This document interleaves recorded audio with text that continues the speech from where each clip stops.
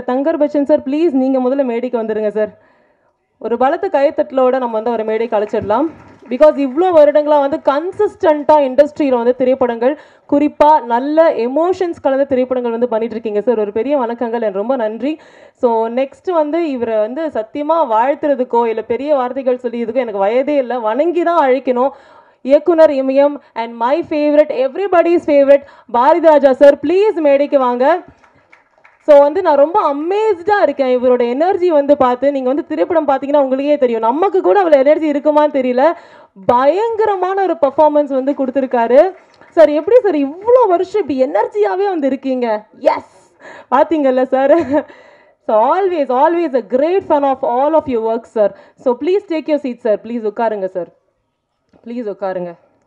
அவங்கள தொடர்ந்து அடுத்துதான் வந்து பார்த்தீங்கன்னா ஆர்வி உதயகுமார் சார், ப்ளீஸ் மேடைக்கு வரவும் சார். ஒரு பலத்த கைத்தட்டல் வந்து கொடுத்துடலாம். அடுத்ததாக பெருமிட் நடராஜன் சார், அப்படியே நீங்களும் மேடைக்கு வந்துருங்க சார். அப்படியே மேலே வந்து எங்களோட அமர்ந்துருங்க. எல்லாத்துக்குமே கைத்தட்டலாமே. எல்லாருமே வந்துட்டு நம்ம சின்னதுலேருந்து இங்கே திரைப்படங்கள்லாம் பார்த்து வளர்ந்துருப்போம். நிறைய பேர் அவங்க ஜென்ரேஷன்லேயே வந்து திரைப்படங்கள் பார்த்துருப்பீங்க. ஸோ ப்ளீஸ் அடுத்ததாக we like to welcome Aditi, the beautiful, the graceful actress.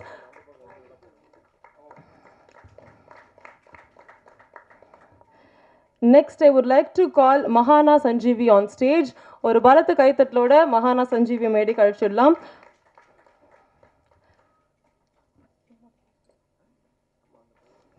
அடுத்ததாக விபின் லால் அவர்கள் ப்ளீஸ் மேடைக்கு வரவும்.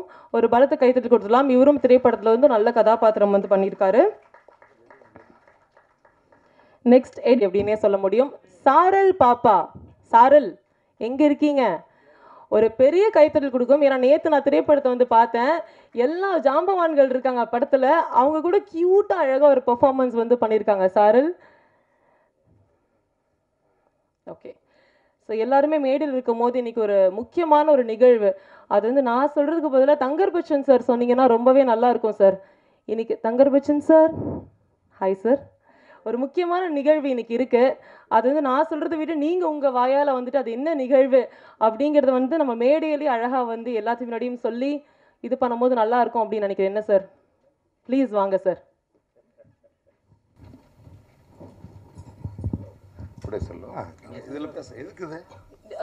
அது வந்து எனக்கு சார் போடியம். Okay sir.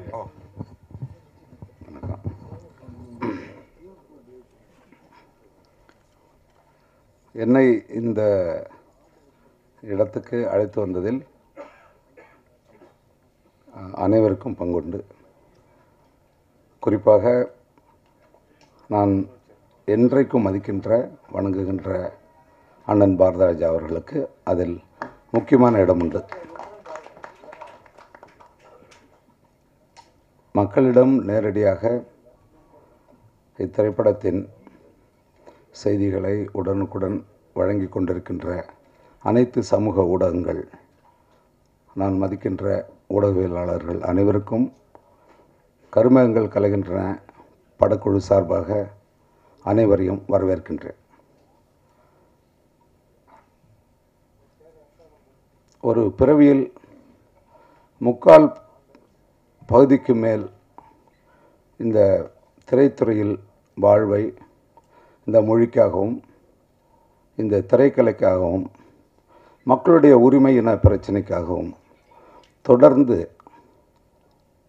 அளித்து வருகின்ற இயக்குனர் இமயம் அண்ணன் பாரதிராஜா அவர்களின்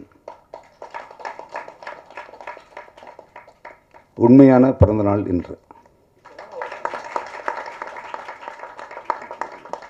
நீங்கள் இணையதளங்களில் தேடினீங்கன்னா ஜூலை 17 வரும். எனக்கும் அப்படி 2 பிறந்தநாள் இருக்குது. சில பேருக்கு 3 பிறந்தநாள். தேவராஜ் சொன்னார், அவருக்கு 3 பிறந்தநாள்னு சொல்கிறார். இது இப்படிப்பட்ட ஒரு இந்த தமிழ் மண்ணின், தமிழ் மக்களின் உணர்வுகளோடு கலந்த அண்ணனுடைய பிறந்தநாளை இந்த நேரத்தில் அவருடைய வாழ்த்து தெரிவிக்க நமக்கெல்லாம் ஒரு வாய்ப்பு கிடைத்திருக்கிறது. இதை மகிழ்ச்சியோடு நான் தெரிவிக்கின்றேன். இது எதிர்கால வரலாற்றில் அது பதிவாக வேண்டும். அதற்காகத்தான் இணையதளங்களில் இருப்பவர்கள் எல்லாம் எப்பொழுதுமே அது ஒரு சான்றிதழில் வழங்கப்பட்ட தேதி மட்டுமே. மிக மகிழ்ச்சியோடு எனக்கு இந்த வாய்ப்பு கிடைத்திருக்கிறது. நிறைய நீங்கள் பார்க்கலாம். செப்டம்பர் 1ஆம் தேதி எப்படி இந்த நம்முடைய ராக்கெட்டை விடுற மாதிரி நேரம் குறைஞ்சிட்டே வர்ற மாதிரி எனக்கு அதுதான் தோணுது. ஒவ்வொரு நொடியாக செப்டம்பர் 1 11 மணிக்கு உலகம் முழுமையிலும், குறிப்பாக தமிழக மக்களுக்கு திரையரங்கில் இந்த ராமநாதன் வருவார். உங்களை எல்லாம் உறங்க விடாமல் செய்வார். அப்படிப்பட்ட என்னுடைய அண்ணனுக்கு ஒரு மலர் கொத்தையும் நம்முடைய பண்பாட்டு அடையாளமான சால்வையும் அணிவித்து உங்கள் சார்பாக மகிழ்கிறேன். இவங்க வந்து ஒரு முக்கியமா ஒன்று சொல்லணும்னு நினைக்கிறாங்க. வாங்க, குட்டி ஹீரோயின். சென்டர் போங்க, அவங்கள்ட்ட போங்க. அவங்க கிட்ட தானே சொல்ல போறீங்க, சொல்லுங்க அவங்க கிட்ட. Happy birthday sir. குடு தாத்தாவுக்கு ஒரு முத்தம் கூட குடுறா.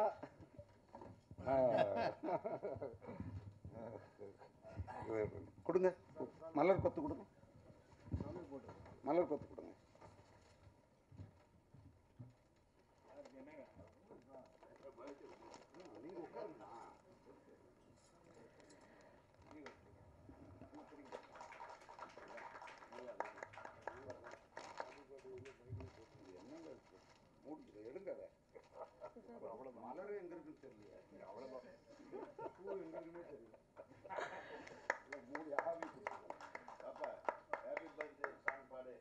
பாடுறதா?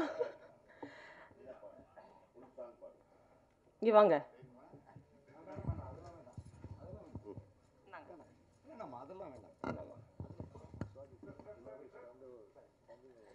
So I request everybody to give a standing ovation. ஏன்னா வந்து 83 வருஷம். ஸோ அதே எனர்ஜியோட கன்சிஸ்டண்ட்டாக எவ்வளோ பேர் வந்து இவ்வளோ நாள் சினிமாவில் வந்து இருக்காங்க சொல்லுங்கள். அவங்க திரைப்படங்கள் எடுக்க ஆரம்பித்ததுலேருந்து இப்போ நிறையா பேர்த்துக்கு அவங்க திரைப்படங்கள் ஒரு பாடமாக இருக்குது. யங்கர் ஜென்ரேஷன்ஸ் நிறைய பேர் இவர் படத்தை பார்த்தா கற்றுக்கலாம் அப்படிங்கிற மாதிரி மறுபடியும் அவர் படங்களை பார்த்து நம்ம நிறையா வந்து கற்றுக்குறோம். ஸோ கண்டிப்பாக வந்துட்டு இந்த ஸ்டாண்டிங் ஓவேஷன் தான் நம்மளால கொடுக்க முடிய ஒரு பெஸ்ட்டான விஷயம் அப்படின்னு நினைக்கிறேன்.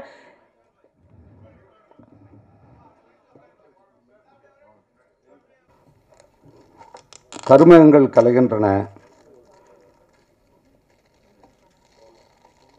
திரைப்படத்தின் மூலம் ஒரு இலக்கிய படி ஒரு 20 ஆண்டுகளுக்கு முன்பு நான் எழுதிய கருமேகங்கள் ஏன் கலைந்து சென்றன ஒரு சிறுகதையின் திரைவடிவம்தான் இந்த திரைப்படம்.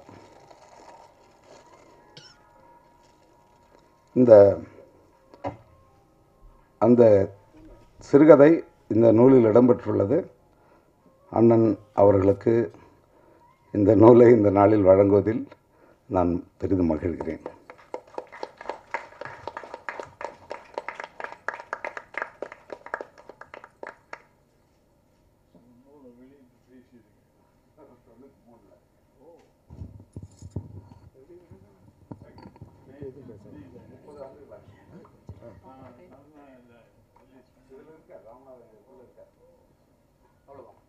ஸோ நேற்று நான் வந்து தெரியாமல் சொல்லிட்டு இருந்தேன், இந்த படம் பார்க்கவே ஒரு நாவல் மாதிரி இருக்குது சார், பட் நிஜமாவே அப்படி ஒரு புக்கை வந்து எழுதியிருக்காரு அப்படிங்கிறது எனக்கு இப்போ தான் தெரியுது. ஸோ நிச்சயமாக படத்தை பார்க்கும்போது எல்லாத்துக்குமே புரியும் அப்படின்னு நம்புகிறேன். ஸோ எல்லாருமே கண்டிப்பாக பேச போகிறாங்க. அதுக்கு முன்னாடி வந்து நம்ம அந்த குட்டி ஹீரோயினை வந்து பேச வச்சிடலாம். பேசிடலாமா? வாங்க. வெக்கப்பட்டுட்டே இருக்காங்களே அழகா. சென்டரான்னு இல்லைங்க அக்கா, இங்கேருந்து கேள்வி கேட்பேன், நீங்கள் அங்கேருந்து ஆன்சர் பண்ணலாம். எல்லாத்துக்கும் ஹாய் சொல்லிடுங்க. ஹாய். ஓகே. ஸோ முதல் முறை வந்து அறிமுகமாகறாங்க. ரொம்பவே அழகாக வந்து பெர்ஃபார்ம் பண்ணியிருந்தாங்க. வணக்கம். வணக்கம். வணக்கம். ஓ சூப்பர். ஸோ சொல்லுங்கள், இந்த படத்தோட பேர் கரெக்டாக சொல்லுங்கள் பார்க்கலாம். அழகா கருமேகங்கள் கலைகின்றன. ஓ அழகாக வந்து சொல்கிறாங்க. உங்கள் பேர் சொல்லி அறிமுகமாயிக்கோங்க. உங்கள் பேர் சொல்லுங்கள். எல்லா ப்ரெஸ் ரிப்போர்ட்டர்ஸ் கிட்டே உங்கள் பேர் சொல்லுங்கள். என்னோட பேர் சாரல். சாரல். திரைப்படத்துலேயும் அவங்க பேர் வந்து சாரல். ரொம்ப அழகான ஒரு பேர். உங்களுக்கு யார் இந்த பேர் வச்சா? அது மாமா. மாமா, கியூட்.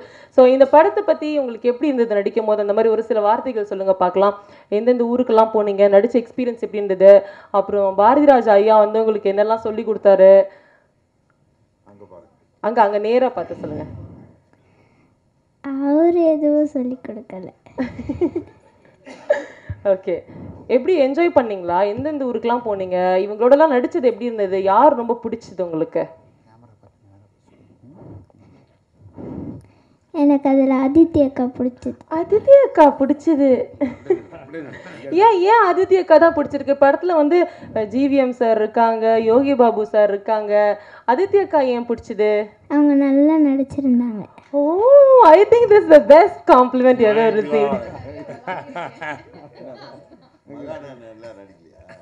அவங்களும் நடிச்சிருந்தாங்க. ஓகே, இதில் நிறைய பாட்டு இருக்குல்ல, உங்களுக்கு எந்த பாட்டு ரொம்ப பிடிக்கும்? நீங்கள் அழகாக பாட்டு பாடுவீங்கன்னு மாமா சொன்னார். பார்த்து பின்னாடி பார்த்து, நான் எப்போ சொன்னேன்? எனக்கு எல்லா பாட்டும் பிடிக்கும். எல்லா பாட்டு பிடிக்கும். ஏதாவது ஒரு பாட்டு பாடுறீங்களா எங்களுக்காக? ஒரு 2 lines, 1 line ப்ளீஸ். அங்கே கேமரா பார்த்து பாடுங்க.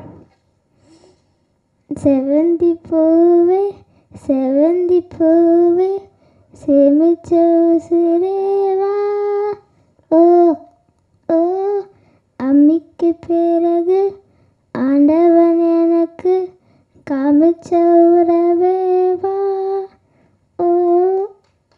தேங்க்யூ. அழகு நிஜமாவே அழகு. பிடிச்சிருக்கா உங்களுக்கு நடிக்கிறதுக்கு? பிடிச்சிருக்கு. இன்னும் நிறைய படங்கள் நடிக்க சொன்னா நடிப்பீங்களா? ஐயா நீங்க சொல்லுங்க. ஐயா பாரதிராஜா ஐயா, நீங்க எவ்வளோ பேரை வந்து பார்த்துருப்பீங்க. இந்த மழலையோட வந்து நீங்க படத்துல வந்து ஒர்க் பண்ணியிருக்கீங்கல்ல, ஸோ அவங்கள வந்து வாழ்த்தி ஒரு 2 வார்த்தை ப்ளீஸ். அப்படியே உட்கார்ந்தபடியே சொல்லுங்க போதும். படம் பார்க்கும்போது அவங்களுக்கு புரியும் இவருடைய திறமை என்ன. எங்களையெல்லாம் தூக்கி சாப்பிட்ற மாதிரி இருக்கு எக்ஸ்பிரஷன். இந்த ஏஜுக்கான இது இல்லை, இந்த ஏஜ் மீறிய ஒரு சக்தி அவர்கிட்ட இருக்கு. ஏன்னா கண்ணு பேசும் அவங்களுக்கு. இப்போ சும்மா நம்மகிட்ட நிற்கிறாளே தவிர படத்தில் பார்த்தீங்கன்னா அவன் கண்ணு பேசும் அழகா. சின்ன சின்ன விஷயங்கள் தான் ரொம்ப அற்புதம். அதை தங்கர் வந்து கேரக்டர் கொண்டாந்தானே தவிர இந்த பொண்ணு இவன் ஏஜுக்கு மீறிய ஒரு சக்தி இருக்கு. God bless you. இதுக்கு மேலே உங்களுக்கு என்ன வாழ்த்து வேணும் சொல்லுங்க. கங்க்ராச்சுலேஷன்ஸ். ரொம்ப மகிழ்ச்சி. உங்களை பார்த்து நான் ரொம்ப வியந்தேன். ஸோ வந்து அழகாக படிச்சுட்டே நிறைய படங்கள் பண்ணணும் கலைத்துறையில். சரிங்களா? தேங்க்யூ. மாமாக்கு தேங்க்ஸ் சொல்லிடுங்க, உங்களுக்கான வாய்ப்பு கொடுத்துருக்காங்கல்ல. தேங்க்யூ. அவங்களுக்கு டேடிக்கு அச்சோ. ஓகே, போய் உட்காந்துருங்க. ஸோ முதல் ஸ்பீச் வந்து நமக்கு ஆர்வி உதயகுமார் சார் வந்து கொடுக்க போகிறாங்க. சார் நீங்கள் நிறைய திரைப்படங்கள் வந்து பண்ணியிருக்கீங்க. கண்டிப்பாக உங்கள் திரைப்படங்கள் பார்த்து நம்ம வளர்ந்துருக்கோம் எல்லாமே. பட் எனக்கு ஸ்பெஷலாக வந்து உங்கள் லிரிக்ஸ்லாம் ரொம்ப பிடிக்கும் சார். நான் வந்து 1999 போனேன். ஆனால் இப்போவும் நிலவே முகம் பார்த்த அந்த பாட்டாக இருக்கட்டும், என்ன நினச்சேன் பாட்டாக இருக்கட்டும், இது எல்லாமே வந்துட்டு இன்னும் என்னோட ஃபோனில் வந்துட்டு கேட்டுகிட்டே இருக்கேன். ஸோ அந்தளவுக்கு இப்போ இருக்கிற ஜென்ரேஷன் பீப்புள் கூட எமோஷன்ஸில் வந்து நீங்கள் கலந்துருக்கீங்க அப்படிங்கிறது ரொம்ப உண்மையான விஷயம். ஸோ இப்போ வந்துட்டு கருமேகங்கள் கலைகின்றன திரைப்படத்தை வந்து நீங்கள் பார்த்துருக்கீங்க. அதை பற்றி ஒரு சில வார்த்தைகள் வந்து ஷேர் பண்ணிக்கோங்க. அண்ட் நம்ம தங்கர் பச்சன் சார் பற்றி ஒரு சில வார்த்தைகள் ஷேர் பண்ணுமாறு அன்புடைய மேடை கலைக்கிறேன் சார்.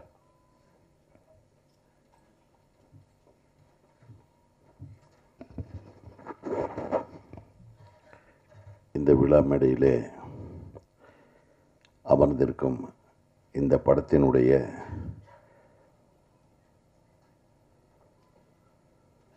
முக்கிய கதாபாத்திரங்களே, தொழில்நுட்ப கலைஞர்களே, இந்த கருமேகங்கள் கலைகின்றன திரைப்படத்தின்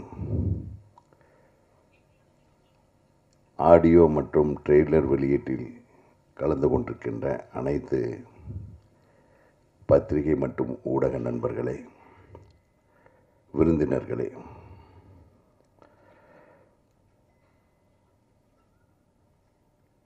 என்னை இந்த மேடையில் அழகாக வர்ணித்து அழைத்த சுவாதி அவர்களே, அதாவது இன்றைக்கு இமயம் பிறந்த நாள். இமயம் கூட ஒரு முறை பிறந்து தான் ஆக வேண்டும். எங்கேயோ ஒரு வில்லேஜில் ஒரு ஓரத்தில் மூலையில் சுற்றிட்டு இருந்தேன். ஒரு நாள் படப்பிடிப்பு பார்த்தேன். ஷூட்டிங் நடந்துட்டுருக்கு அப்படின்னு எங்கள் ஊர்லேருந்து எல்லாம் சைக்கிள் எடுத்துகிட்டு போகிறோம் வில்லேஜில். அங்கே போனால் மேட்டுப்பாளையம் டு கோயம்புத்தூர் ஒரு ட்ரெயினை பிடிச்சி வாடகைக்கு பிடிச்சி ஒருத்தர் கத்திக்கிட்டே இருந்தார். அந்த மைக்கை ஒரு நான் போய் பார்க்குறேன், சின்ன பையன் நான். அப்போ பார்த்தேன் மாஞ்சோலை கிளிதானோ கட் கட் கட்டுன்னு அந்த வாய்ஸ். நான் அன்னைக்கு கேட்ட அந்த வாய்ஸ் இன்னைக்கு வரையிலும் மாறாமல் ஒரு மனிதன் இருக்கிறார் என்றால் ஒரு கலைஞனுக்கு வயது இல்லை என்பதற்கு இவர் தான் உதாரணம். இன்னைக்கு விட்டாலும் புள்ள பெற்றுக்குவார். எங்கள் அப்பன், நான் எதுக்கு சொல்கிறேன்னு இது ஊமை தான். இன்னைக்கு விட்டாலும் மிகச்சிறந்த படைப்பை இவரால் உருவாக்க முடியும். அதற்கும் அவர் இன்று வித்திட்டு விட்டார். உடனடியாக அவர் இயக்கப் போகிற திரைப்படத்திற்கு அவர் வெளியூர் செல்கிறார் என்பதையும் உங்களுக்கு நான் சொல்லிக்கொள்வதில், அதாவது திரையுலகமே வியந்து பார்த்துக்கணும். ஒவ்வொரு நாளும் ஒவ்வொரு பரிமாணம். ஒரு வில்லேஜ் படம் தான் எடுப்பான போயா அப்படின்னு வேற ஒரு படம் எடுத்தாப்புல. முற்றிலும் வித்தியாசமான ஒரு கதைக்களத்தோடு. கோமணத்தை கட்டின கமலஹாசனுக்கு கோட்டு சூட்டு போட்டே ஒரு கதை.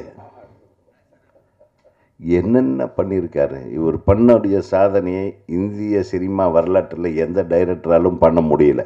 கேமராவை வெளியே தூக்கிட்டு வந்து இந்த உலகத்தை படம் பிடித்து காட்டியவர் எனது ஆசான் இயக்குனர் இமயம் பாரதிராஜா அவர்கள். அவருக்கு இன்றைக்கு 84வது பிறந்த நாள். 84 வயதல்ல. போட்டு உடைச்சிட்டுனா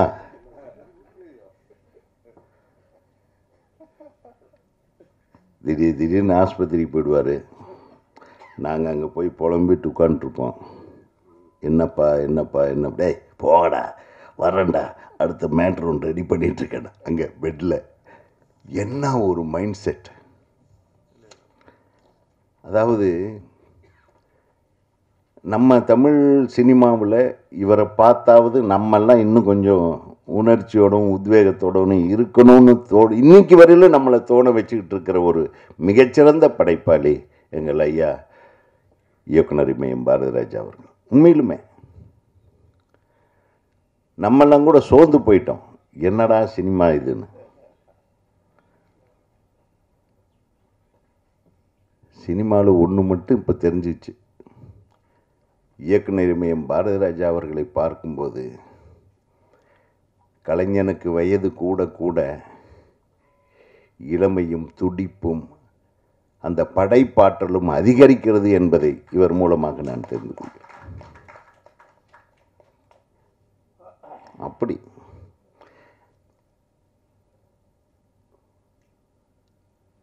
தங்கர் பச்சான்,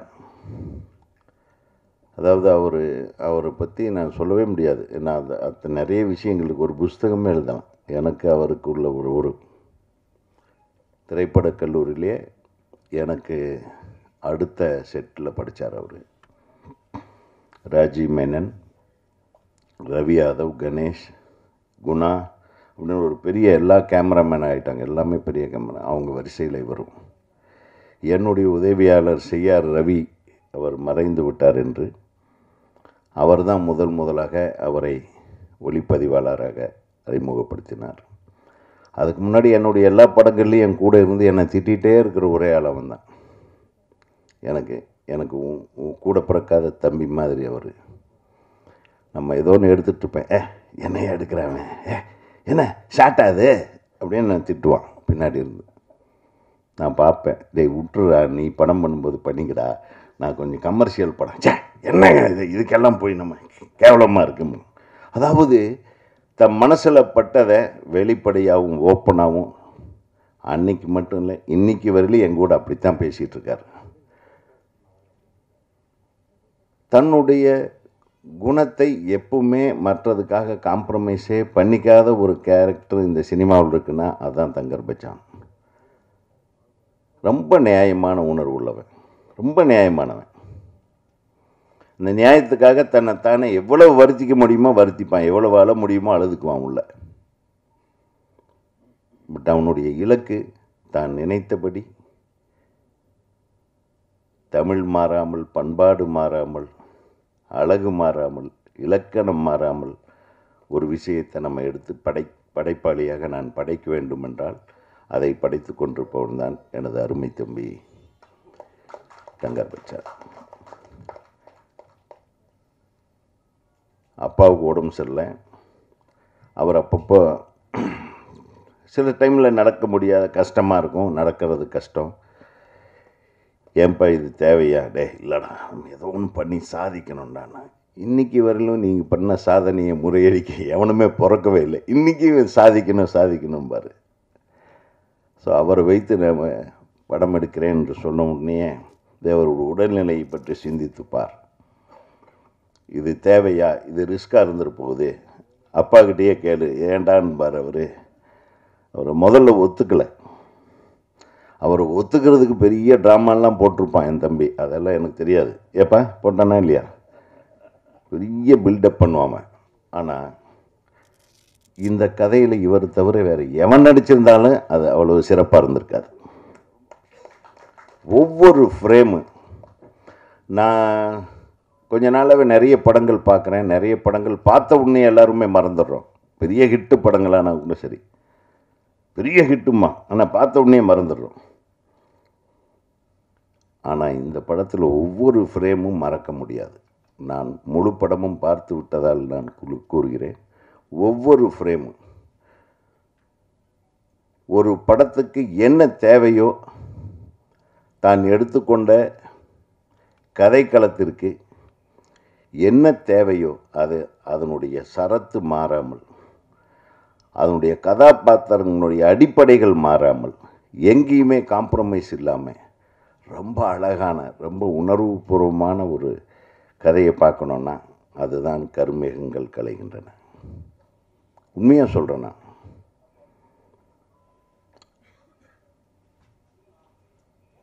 ஒரு தடவை நான் கேள்விப்பட்டேன், பாரதிராஜா சார் முதல் மரியாதை படத்தை எடுக்கும்போது சிவாஜி சார் கலாட்டா பண்ணுவாராம். அப்பா நான் கூட நடிக்கத்தான் வந்தேன் அப்படின்னு சொல்லியிருக்காரு. அது அவரே பேட்டியில் சொன்னது. ஏண்டா உங்கள் ஊரில் கேமரா எல்லாம் இல்லையா அப்படின்னு நக்கல் அடித்தாராம். கண்ணாடியெல்லாம் இல்லையா. ஆனால் அதே சிவாஜி சார் நான் பிற்காலத்தில் அவரை சந்தித்து பழகும் போதெல்லாம் சொல்லியிருக்கார், டேய் அவன் பெரிய நடிகன்டான்வார். நான் நடிக்கிறது எல்லாம் நிறுத்த சொல்லிவிட்டு அவனாக ஒரு புது நடிப்பு வடிவத்தை எனக்கு கொடுத்தவன் பாரதி அப்படின்னு சொல்லி நடிப்பு இமயமே புகழ்ந்தவர் தான் இந்த இயக்குனர் இமயம். அதான் உண்மை. நான் கொஞ்சம் டைம் எடுத்துக்கிறேன், ஏன்னா என்னுடைய எமோஷனை கட்டுப்படுத்தாத என் நண்பா. என்ன குறைச்சிருவா பேசவா? இல்லை, இவங்கெல்லாம் நம்ம சப்போர்ட்டில் இருப்போம். நான் ஒவ்வொருத்தரும் படத்தை பற்றி தான் பேச வர்றேன். அடுத்தது, இந்த திரைப்படத்தில் நடித்த அனைவருமே சிறப்பாக நடித்திருக்கிறார்கள் என்னை தவிர. என்னை நடிக்க வரும்போது கட் பண்ணிட்டான். அனைவரும், நம்ம director Gautham Menon excellent performance, ரொம்ப சட்டில் பர்ஃபார்மன்ஸ் பண்ணியிருக்கான். அலட்டிக்காம, ஆனால் ஒரு தகப்பன் மீது தான் வைத்திருக்கிற பாசத்தை எவ்வளவு நாசூக்காக வெளிப்படுத்த முடியுமோ அவ்வளவு நாசூக்காக வெளிப்படுத்தியிருக்கான். பாரதிராஜா அப்பாவுடைய பையனாக இந்த படத்தில் நடிச்சிருக்காரு. அது மட்டுமல்ல, ஒரு வித்தியாசமான பரிமாணத்தில் அவர் மிகப்பெரிய காமெடி நடிகர். யோகி பாபுவை வேறு களத்திலே காட்டியிருக்கிறான் எனது சகோதரன். அற்புதம். அது மட்டுமல்ல, இந்த படத்தில் நடித்த சார் உட்பட அவர் ஒரு சீனில் வந்தார், அவருடைய கலக்கல் கலக்கல் கலக்கல் டைலாக்ஸ் தான். அதே மாதிரி மகானா அவர்கள் மிகச்சிறப்பாக நடிச்சிருக்கிறார். கொடுத்த கதாபாத்திரத்தில் எக்ஸலண்ட் பர்ஃபார்மர். உண்மையிலுமே எல்லாத்துக்கிட்டையும் இவ்வளவு அழகாக வேலை வாங்கியிருக்காரு என் தம்பின்னா, அது எல்லாத்தையும் விட ஒரு படி மேலே வேலை வாங்கினது ஆதித்திக்கிட்ட. என்ன ஒரு மெஜஸ்டிக் பர்ஃபார்மன்ஸ். அது பார்த்துட்டே இருக்கணும் போல் இருக்கு. அதாவது இந்த படம் முடிஞ்சிடுச்சேன்னு ஒரு ஃபீலிங் வந்தது எனக்கு. ஐயோ என்னாச்சு, இதோடு முடிச்சிட்டானே படத்தைன்ற மாதிரியான உணர்வை கிரியேட் பண்ண ஒரு படம். நீண்ட நாட்களுக்கு பிறகு தமிழ் திரையுலகத்திற்கும் தமிழ் சமுதாயத்திற்கும் தேவைப்படுகிற ஒரு திரைப்படம் இது. எடிட்டிங் எங்கள் அண்ணன், அது சொல்ல வேண்டியதே இல்லை. அவர் வாழ்ந்துட்டார் எடிட்டிங்கில், அவ்வளோதான் சொல்ல முடியும். மிகச்சிறந்த ஒளிப்பதிவு. இந்த கதை களத்துக்கு என்ன தேவையோ, அந்த கேமரா எங்கே மூவ் பண்ணணும், எங்கடாப்பா பிடிச்சிங்க அந்த லொக்கேஷன். அப்பா, கும்பகோணத்தில் இவ்வளவு அழகான லொக்கேஷன் இருக்குன்னு கும்பகோணத்துக்காரனே எனக்கு தெரியலன்னு சொல்லிட்டு இருந்தான் ஒருத்தர். யார்? டைரக்டர் எழில் நேற்று பேசும்போது, எங்கள் ஊரானே. ஆமாண்டா அப்படின்னா அப்படின்னு கேமராமேன் சொல்கிறார் ஏகாம்பரம். அவ்வளவு அழகா அது என்ன தேவையோ அற்புதமாக இந்த படத்தை ஒரு சிற்பி செதுக்குவதைப் போல. அதனால் எனது தம்பி இந்த கதைக்களத்தின் மூலமாக ஒரு மிகப்பெரிய மாபெரும் நடிகனை இந்த தேசத்திற்கு டெல்லி வரையிலும் பேசப்படுகிற ஒரு கதாபாத்திரமாக எங்கள் இயக்குனர் இமயத்தை செதுக்கி இருக்கிறான் எனது அன்பு சகோதரன். அவர் வந்தாவே நடிப்பு தான், நின்ன நடிப்பு, நடந்த நடிப்பு. எங்கள் அப்பன் கலக்கிட்டார். அதுக்கு மேலே எதுவுமே சொல்ல விரும்பலை. One of the extraordinary performance. அது மட்டுமல்ல, இதில் ஒரு 6 டைரக்டர்கள் நடிச்சிருக்காங்க. எஸ்.ஏ. சந்திரசேகர் அவர்கள், இவர், அப்புறம் தளபதி அவர்கள், அப்புறம் இயக்குனரே நடித்திருக்கிறார். நானும் ஒரு 2 ஷாட்டுகளில் நடிச்சிருக்கேன். ஸோ நிறைய டைரக்டர்களும் இந்த படத்தில் இருக்கிறாங்க. ஒரு மிகப்பெரிய வெற்றி படத்திற்கு இன்று விழா எடுத்திருக்கிறோம். இதை மாபெரும் வெற்றி படமாக மாற்றுவதற்கு, ஒரு சிறந்த தமிழ் படத்திற்கு, ஒரு சிறப்பான படைப்புக்கு நீங்கள் அனைத்து ஆதரவுகளையும் வழங்க வேண்டும் என்று உங்களை அன்போடு கேட்டுக்கொண்டு, நமது அன்பு தம்பிக்கு நான் ஒரு பட்டம் ஒன்று கொடுக்கலான்ட்டு இருக்கேன். அது இங்கிலீஷில் இருக்குது, அவனுக்கு பிடிக்காது. அது தமிழில் நீ வேணா மாற்றிக்கோ. செல்லுலாய்டு சிற்பி. என் அன்பு தம்பி தங்கர் பச்சான் அவர்களுக்கும், இந்த படத்தின் தயாரிப்பாளர் எனது சகோதரர், அவர் வர இயலாத காரணத்தினால், அவர் ரொம்ப பிஸி பிஸ்னஸ்மேன், வீரசேகர் அவர்கள் வரவில்லை. அவரும் எனது நீண்ட நெடுங்கால நண்பர். அவருக்கும் இந்த ஒட்டுமொத்த யூனிட்டை வழி நடத்தி சென்று எல்லாம் கரெக்டாக சாப்பிட்டாங்களான்னு சாப்பாடு போட்டு காசை கொடுத்து கரெக்டாக அட்மின் பண்ண என்னுடைய அன்பு சகோதரி திருமதி தங்கர் பச்சான் அவர்களுக்கும், அனைத்து தொழில்நுட்ப கலைஞர்களுக்கும், நடிகர் நடிகைகளுக்கும், இயக்குனர் சங்கத்தின் செயலாளர் என்ற முறையிலே அனைவரையும் வாழ்த்துவதில் நான் மிக மட்டற்ற மகிழ்ச்சி அடைகிறேன். வெல்க இந்த திரைப்படம். Happy birthday to you my daddy. நன்றி. Thank you so much sir. மகானா Sanjeevi, please மேடைக்கு இங்கே வாங்க. ஒரு 2 வார்த்தைகள். பிகாஸ் அவங்க இந்த படத்தில் ஒரு முக்கியமான ஒரு கதாபாத்திரம் பண்ணியிருக்காங்க. மீனா குமாரி இல்லைங்களா? ரொம்ப ரொம்ப அழகான ஒரு கதாபாத்திரம். நீங்கள் ஒரு வார்த்தை ஷேர் பண்ணிக்கோங்க. ப்ரெஸ், மீடியா, இன்டர்நெட், உங்களை மீண்டும் சந்திப்பதில் மகிழ்ச்சி. இனிய பிறந்தநாள் நல்வாழ்த்துக்கள். இமயம் இயக்குனர் பாரதிராஜா சார். கருமேகங்கள் கலைகின்றன. நேற்று தான் படத்தோட preview show, movie first time பார்த்தேன். ரொம்ப சந்தோஷம், ஹாப்பியாக இருக்குது. எந்த பக்கம் திரும்பினாலும் ஃபுல்லாக டேரக்டர்ஸாக இருக்காங்க. எனக்கு ரொம்ப பயமாக இருந்துச்சு. இங்கே திரும்பினா இமயம் இருக்கார், இந்த பக்கம் திரும்பினா தங்கர் பச்சான் சார் இருக்காங்க, ஃபுல்லாக டேரக்டர்ஸ் தான் இருக்காங்க. எனக்கு ஃபஸ்ட்டு டைம் இவங்க கூட பண்ணுறதுல ப்ரௌட் மூமெண்ட், ரொம்ப ஹாப்பி. அதே சேம் டைம் வந்து பார்த்திங்கன்னா சார் தான் எனக்கு இந்த படத்தில் வாய்ப்பு கொடுத்தாங்க. ஸோ அதுக்கு ஃபஸ்ட் ஆஃப் ஆல் நான் தேங்க் பண்ண வேண்டியது தங்கர் பச்சான் சார். ரொம்ப thanks sir, thank you so much. இந்த படத்தில் இருக்க எல்லாருமே ரொம்ப நல்லா பண்ணியிருக்காங்க. அதித்தி அக்கா ரொம்ப நல்லா பண்ணியிருக்காங்க, சொல்லவே வேணாம், அவங்க எல்லாருக்குமே தெரியும். இந்த இந்த வயசுன்னு சொல்லக்கூடாது, சாரி மன்னிச்சுக்கோங்க. 27 ஆக்சுவலி, ஹீஸ் 27.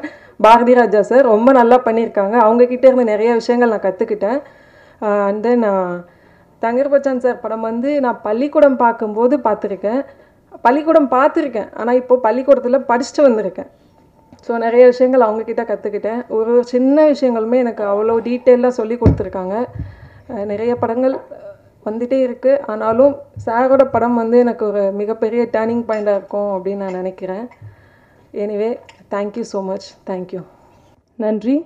அடுத்ததாக இந்த படத்தில் இங்கே ஒரு முக்கிய கதாபாத்திரம் பண்ணியிருக்கிற விபின் லால் அவர்கள் ஓரிரு வார்த்தை பேசுமாறு அழைக்கிறேன். எல்லாருக்கும் வணக்கம். நான் ஸ்டேஜில் அந்தளவுக்கு பேசுனதில்லை. நான் எல்லாருக்கும் நன்றி சொல்லிக்கிறேன். முதல்ல நான் தங்கர் பச்சன் சாருக்கும் அப்புறம் தமிழக்காவுக்கும் ரொம்ப நன்றி தெரிவிக்கிறேன் இந்த வாய்ப்பு எனக்கு கொடுத்ததில். எல்லாருக்கூடையும் ஒர்க் பண்ணதில் ரொம்ப சந்தோஷம். And thank you so much. ஏன் நான் வந்தேன்னா வரக்கூடாது. விபின் வந்து ஒரு இந்திய சினிமாவில் ஒரு பெரிய இடத்த பிடிப்பார். என்எஸ்டி மாணவர், அவர் நேஷ்னல் ஸ்கூல் ஆஃப் ட்ராமாவுடைய மாணவர். அது இப்போ இன்றைக்கு வந்து எல்லா இளைஞர்களுக்கும் ஒரு ஒரு தன்னுடைய நடிப்பால் ஈர்த்து கொண்டிருக்கின்ற ஃபகத் ஃபாசில் மாதிரி ஒரு வந்துட்டுருக்கார், வருவார். நான் இப்போ சொல்கிறேன் பாருங்கள்.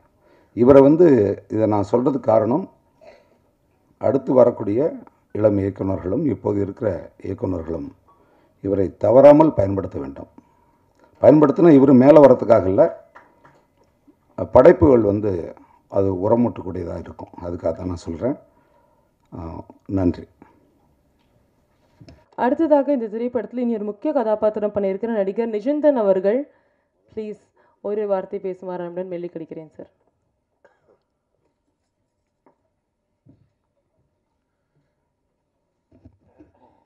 எல்லோருக்கும் வணக்கம்.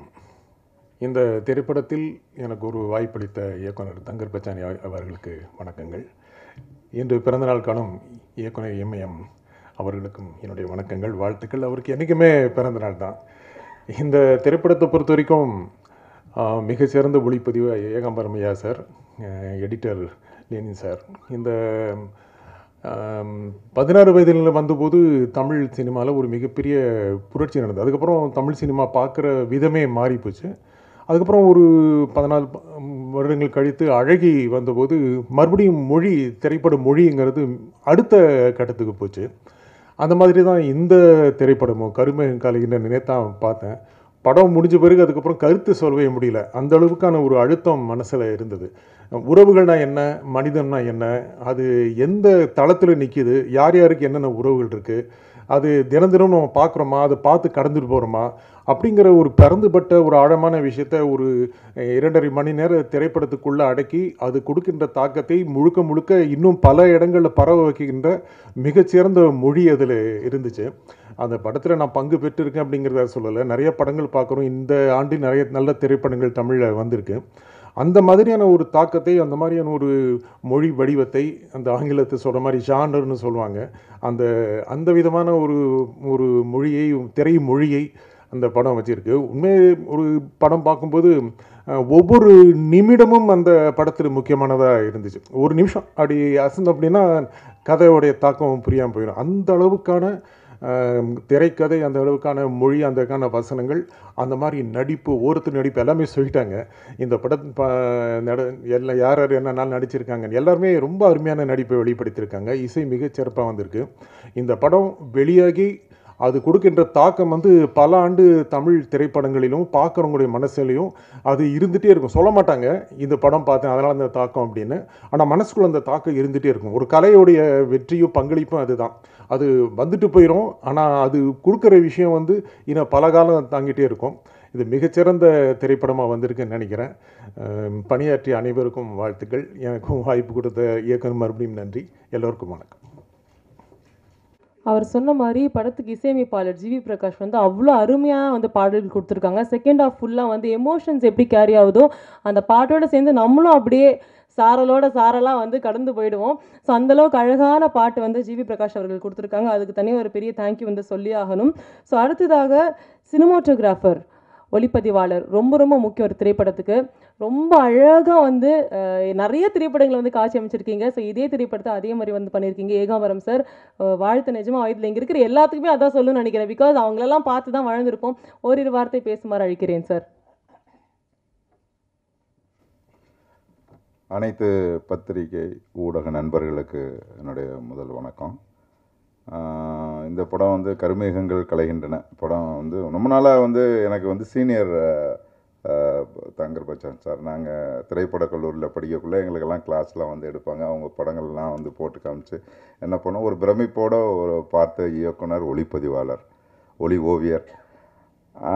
அவர் சொன்னார் நம்ம ஒரு படம் பண்ணுவோம் அப்படின்னாரு. இப்போ இந்த படம் கருமேகங்கள் கலைகின்றனக்கு வந்து அந்த கதையெல்லாம் கொடுத்தாரு. கதையை படித்த பிறகு சரி சார் நான் பண்ணுறேன், ஆனால் இதில் நீங்கள் வந்து ஒளிப்பதிவாளராக இருந்திருக்கீங்க, இதில் வந்து உங்களுக்கும் எனக்கும் அந்த கருத்து வேறுபாடுகள் இருக்கக்கூடாது, நீங்கள் உங்கள் இயக்குதல் துறையிலே நீங்கள் உங்கள் ஃபுல் கான்சன்ட்ரேஷன் பண்ணுங்கள், எனக்கு கொஞ்சம் ஃப்ரீடம் இருக்குமா, ஏன்னா நான் வந்துட்டு அதுக்கப்புறம் 2 நாளில் எனக்கு மனசு கஷ்டமாகி ஐயோ சார் நீங்கள் இதிலெல்லாம் தலையிடுறீங்களேன்னு.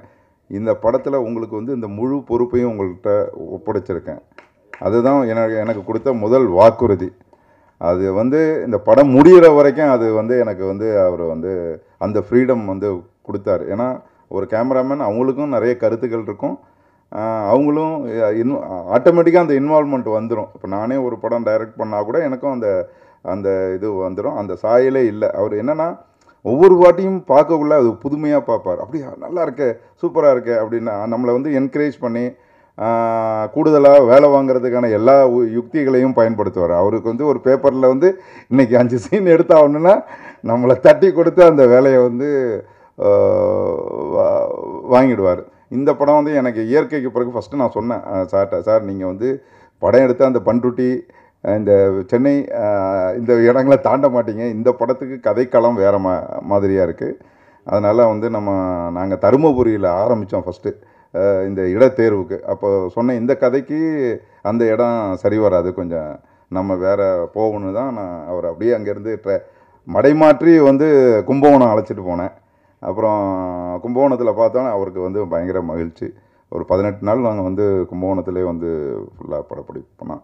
அதுக்கப்புறம் ஐயாவுக்கு வந்து உடல்நிலை கொஞ்சம் காரணத்தினால ஒரு 2 மாதம் இருந்துச்சு. அப்போவே நாங்கள் என்ன செஞ்சோம், ஐயாவை வந்து ராமேஸ்வரம் அழைச்சிட்டு போகாமல் இங்கேயே நம்ம மகாபலிபுரம் இந்த பக்கத்துலேயே நாங்கள் பீச்சில் வந்து மேட்ச் பண்ணி எடுத்தோம். ஏன்னா கதைக்களம் வந்து ராமேஸ்வரத்தில் நடக்கிறதா தான் இருந்தது, அதை நம்ம இங்கேயே பண்ணிடலான்னாரு. நானும் கொஞ்சம் அவர்கிட்ட வந்து அடம் பிடிச்சேன், இல்லை வெயிட் பண்ணி நம்ம ராமேஸ்வரத்திலே ஷூட் பண்ணுவோம் அப்படின்னு. நிறைய பொருளாதார சிக்கல்கள் இருந்தாலும் அங்கே போய் நாங்கள் ஒரு 14 நாள் ராமேஸ்வரத்தில் வந்து என்னை வந்து அந்த கதைக்களத்துக்கு வந்து அது நீங்கள் படம் பார்த்தீங்கன்னா தெரியும் இந்த ராமேஸ்வரம் அப்படின்றது. இது வந்து என்னென்னா இது வந்து நேற்று வந்து பாக்யராஜ் சார் படம் பார்த்துட்டு நான் கொஞ்ச நேரம் தான் ஃபோட்டோகிராஃபி பார்க்க முடிஞ்சிச்சு. அதுக்கு மேலே வந்து நான் அந்த கேரக்டருக்குள்ளே போயிட்டேன். நான் இந்த படத்தில் நீங்கள் தெரியவே இல்லை அப்படின்னாரு. அதுதான் எனக்கு கிடைக்கிற ஒரு பெரிய விமர்சனம். என்னென்னா நம்ம தனியாக தெரிஞ்சிட்டோம்னு வச்சுங்களேன், அது ஒரு ஒளிப்பதிவு கிடையாது. அந்த கதைக்கு உண்மையாக நம்ம வந்து அதுக்கு என்னென்ன தேவையோ அதெல்லாம் வந்து இந்த படத்தில் வந்து ஐயா என்கிட்ட வந்து கேட்டு வாங்கியிருக்காரு. ஸோ இந்த படம் பண்ணதுக்கு வந்து ஏன்னா நான் நிறைய இது வரைக்கும் நான் ஒரு 40 படங்கள் பண்ணியிருக்கேன், ஹிந்தி, தமிழ், மலையாளம், அதை எல்லாமே பண்ணியிருக்கேன். இருந்தாலும் சில படங்கள் மட்டும்தான் எனக்கு வந்து சில உணர்வுபூர்வமாக இருக்கும். அதில் வந்து இயற்கை, என்னுடைய இயக்குனர் ஜனநாதன்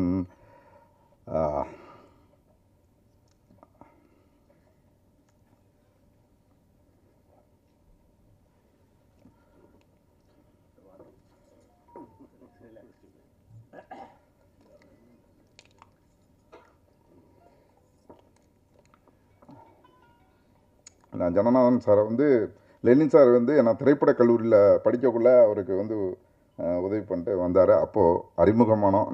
நானும் அவரும் படம் பண்ணுவோனான்ற இல்லை, எனக்கு வந்து 4 படங்கள் என்னுடைய ஒளிப்பதிவை வந்து வெளிப்படுத்தியிருக்காரு. அதுக்கடுத்தது இந்த படம் வந்து எனக்கு வந்து ஒரு எல்லோரும் நேற்று படம் பார்த்தவங்க சொன்னாங்க.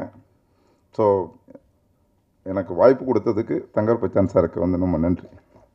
ரொம்ப ரொம்ப நன்றி சார். ஒரு குழந்தை போல ஒரு மனசு அப்படின்னே சொல்லலாம்.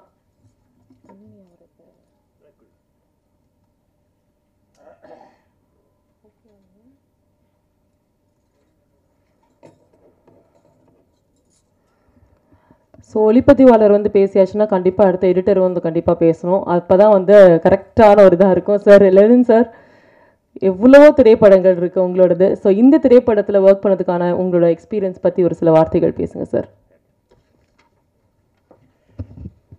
எல்லாருக்கும் வணக்கம். வணக்கம் சொன்னால் வணக்கம் சத்தமாக சொல்லணும். எல்லாருக்கும் வணக்கம். காது கேட்கலையே, அதுவும் ரிதமிக்காக சொல்லணும். வணக்கம் 1 2 3 4 அப்போ தான் அது. இல்லைன்னா இவர் கதையை முதல்ல கொடுத்தாரு, படிச்சுட்டாச்சு. அதுக்கப்புறம் யாரெல்லாம் நடிக்கிறாங்கன்னா எல்லாம் கிழவங்களாலே போட்டிருக்கீங்களே அப்படின்னு. பாரதிராஜா ஒரு கிழவர், இவர் ஒரு கிழவர், அப்புறம் எஸ்ஐ சந்திரசேகர் ஒரு கிழவர், இப்படி எல்லாரையும் போட்டிருக்கீங்களே. நான் ஒரு யங் ஃபெலோ, நான் ப்ரெசன்டபுளாக இருப்பேன். அதனால் நான் இப்போ என்ன அப்டேட்டோ அது மாதிரியாவே ஒரு 30-40 வருஷத்துக்கு முன்னாடியே கட்டிங்ஸ்லாம் பண்ணிட்டோம். அப்போ பண்ணும்பொழுது எல்லாம் ஒத்துக்க மாட்டாங்க, இப்போ ஒத்துக்கிறாங்க. ஸோ இந்த படத்தில் அது மாதிரியே பல சாகசங்கள்லாம் நிகழ்ந்திருக்கு. சுற்றி எப்படி பார்த்தாலும் வந்து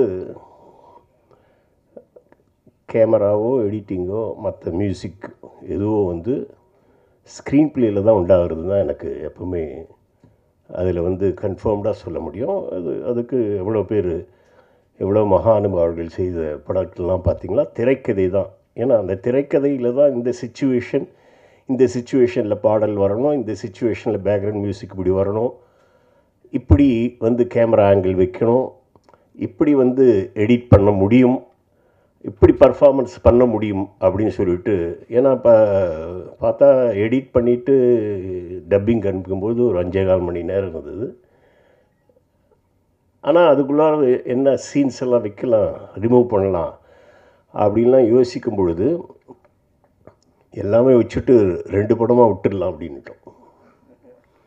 2 இன்டர்வெல்லாக விட்டுடலாம். ஏன்னா சங்கம்னு ஒரு படம் அந்த காலத்தில் 2 இன்டர்வல் வந்தது சாந்தி தியேட்டரில். அதனால் ஒன்றுமே ரிமூவ் பண்ணாமல் அப்படியே விட்டுடலாம், 2 இன்டர்வல் பார்க்கட்டும், ஒரு டிக்கெட்டுக்கு 2 இன்டர்வல் அப்படி. அதெல்லாம் ஒரு புதுசாக தானே இருக்கும் அப்படின்னு சொல்லிட்டு சொன்னேன். இருந்தாலும் அது கன்சிஸ்டாக பண்ணிவிட்டு கரெக்ட் பண்ணிட்டோம். அவர் கேட்பார், என்னுடைய கண்ணனுடைய கண்களை தான் எடுத்து போவேன் அப்படின்னாரு.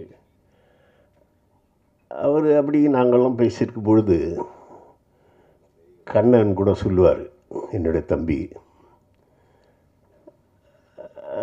ஏன்பா நீ இவருக்கு எங்கள் டைரக்டருக்கு எடிட் பண்ணலையான்னு. நான் எடிட் பண்ணுற படத்தில் படம் ஓடுதுலாம் சொல்கிறாங்க, நான் ஓடுற படத்தில் தான் நான் இருந்தேன் அப்படின்னு சொன்னேன். அந்த மாதிரி ஒரு விஷயம். அதனால் இப்போ காலதாமதம் ஆனாலும் அவர் இப்போ ஒரு படம் டைரக்ட் பண்ண போகிறாருன்னு சொல்கிறது. ஸோ அந்த படத்தை நான் தான் எடிட் பண்ணுவேன். ஒரு டக்கஃபார் தான், பார்த்துக்கலாம் என்னன்றது. அப்படி தான். ஏன்னா போயிட்டே இருக்கும். ஏன்னா எனக்கு இதை முடிஞ்சு போச்சு ஆகஸ்ட் 15th 76வது வயசு. அதனால் நான் இன்னும் ப்ரெசன்டபுளாக தான் போயிட்டுருக்கேன். போய் மலையாளம் பண்ணிகிட்ருக்கேன், சமஸ்கிருதம் பண்ணிகிட்ருக்கேன், ஹிந்தி பண்ணிகிட்ருக்கேன், எடிட்டிங்கு அது மாதிரி போயிட்டு இருக்கும்பொழுது நம்ம இன்னும்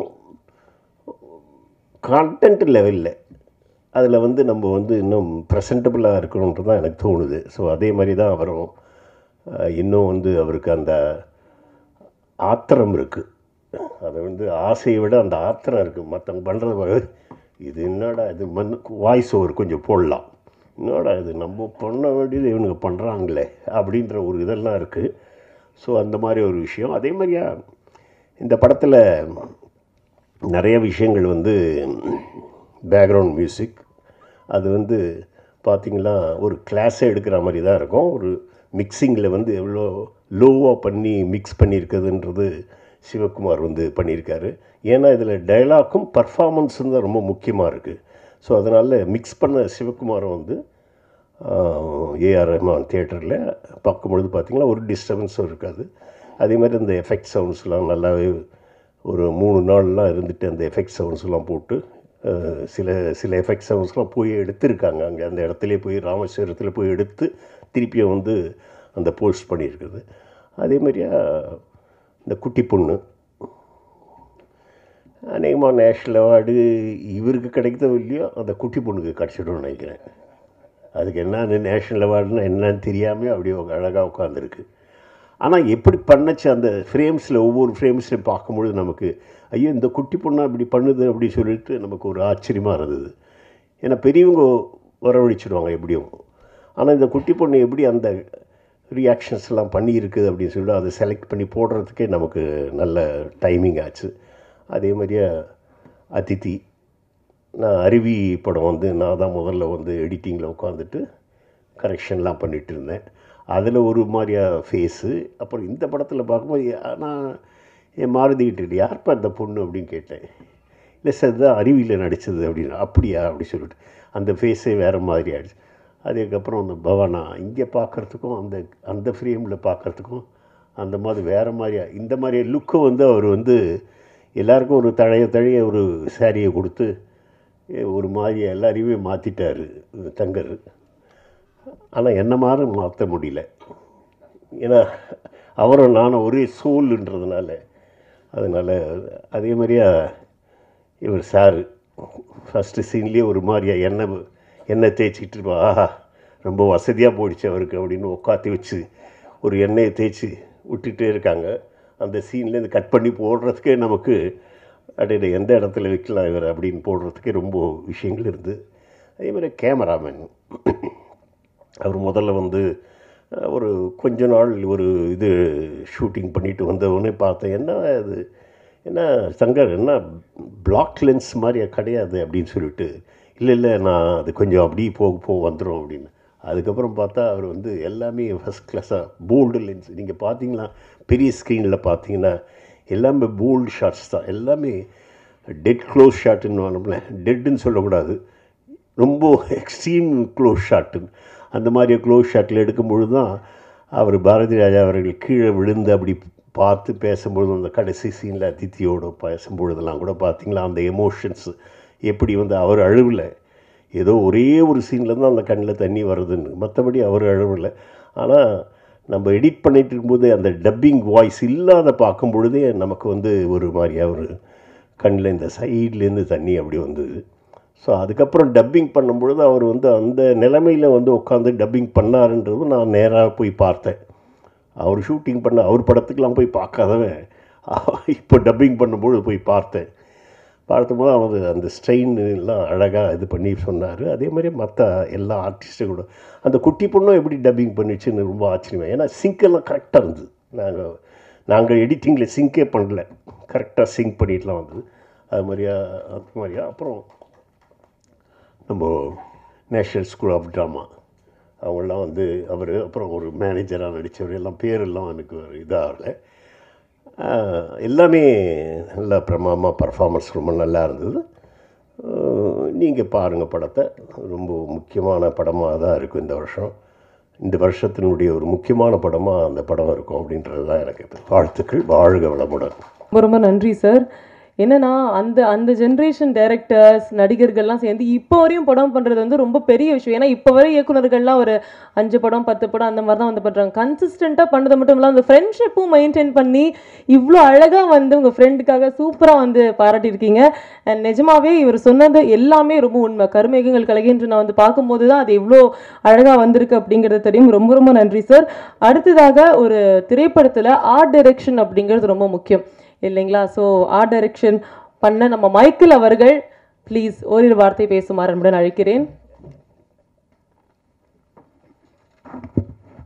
வந்திருக்கும் பத்திரிகை துறை நண்பர்கள் அனைவருக்கும் வணக்கம். ஃபர்ஸ்ட் ஆஃப் ஆல் இயக்குனர் இமயம் பாரதிராஜா சாருக்கு பிறந்த நாள் வாழ்த்துக்களை தெரிவித்துக் கொள்கிறேன். இந்த படம் பார்த்திங்கன்னா என்னுடைய குருநாதர் முத்துராஜ் சார் தான் எனக்கு ப்ரொடக்ஷன் டிசைனராக இதில் ஒர்க் பண்ணுறாங்க. அவங்க தான் எனக்கு ஆர்ட் டைரக்டராக பண்ணு அப்படிங்கிற மாதிரி ரெஃபர் பண்ணாங்க.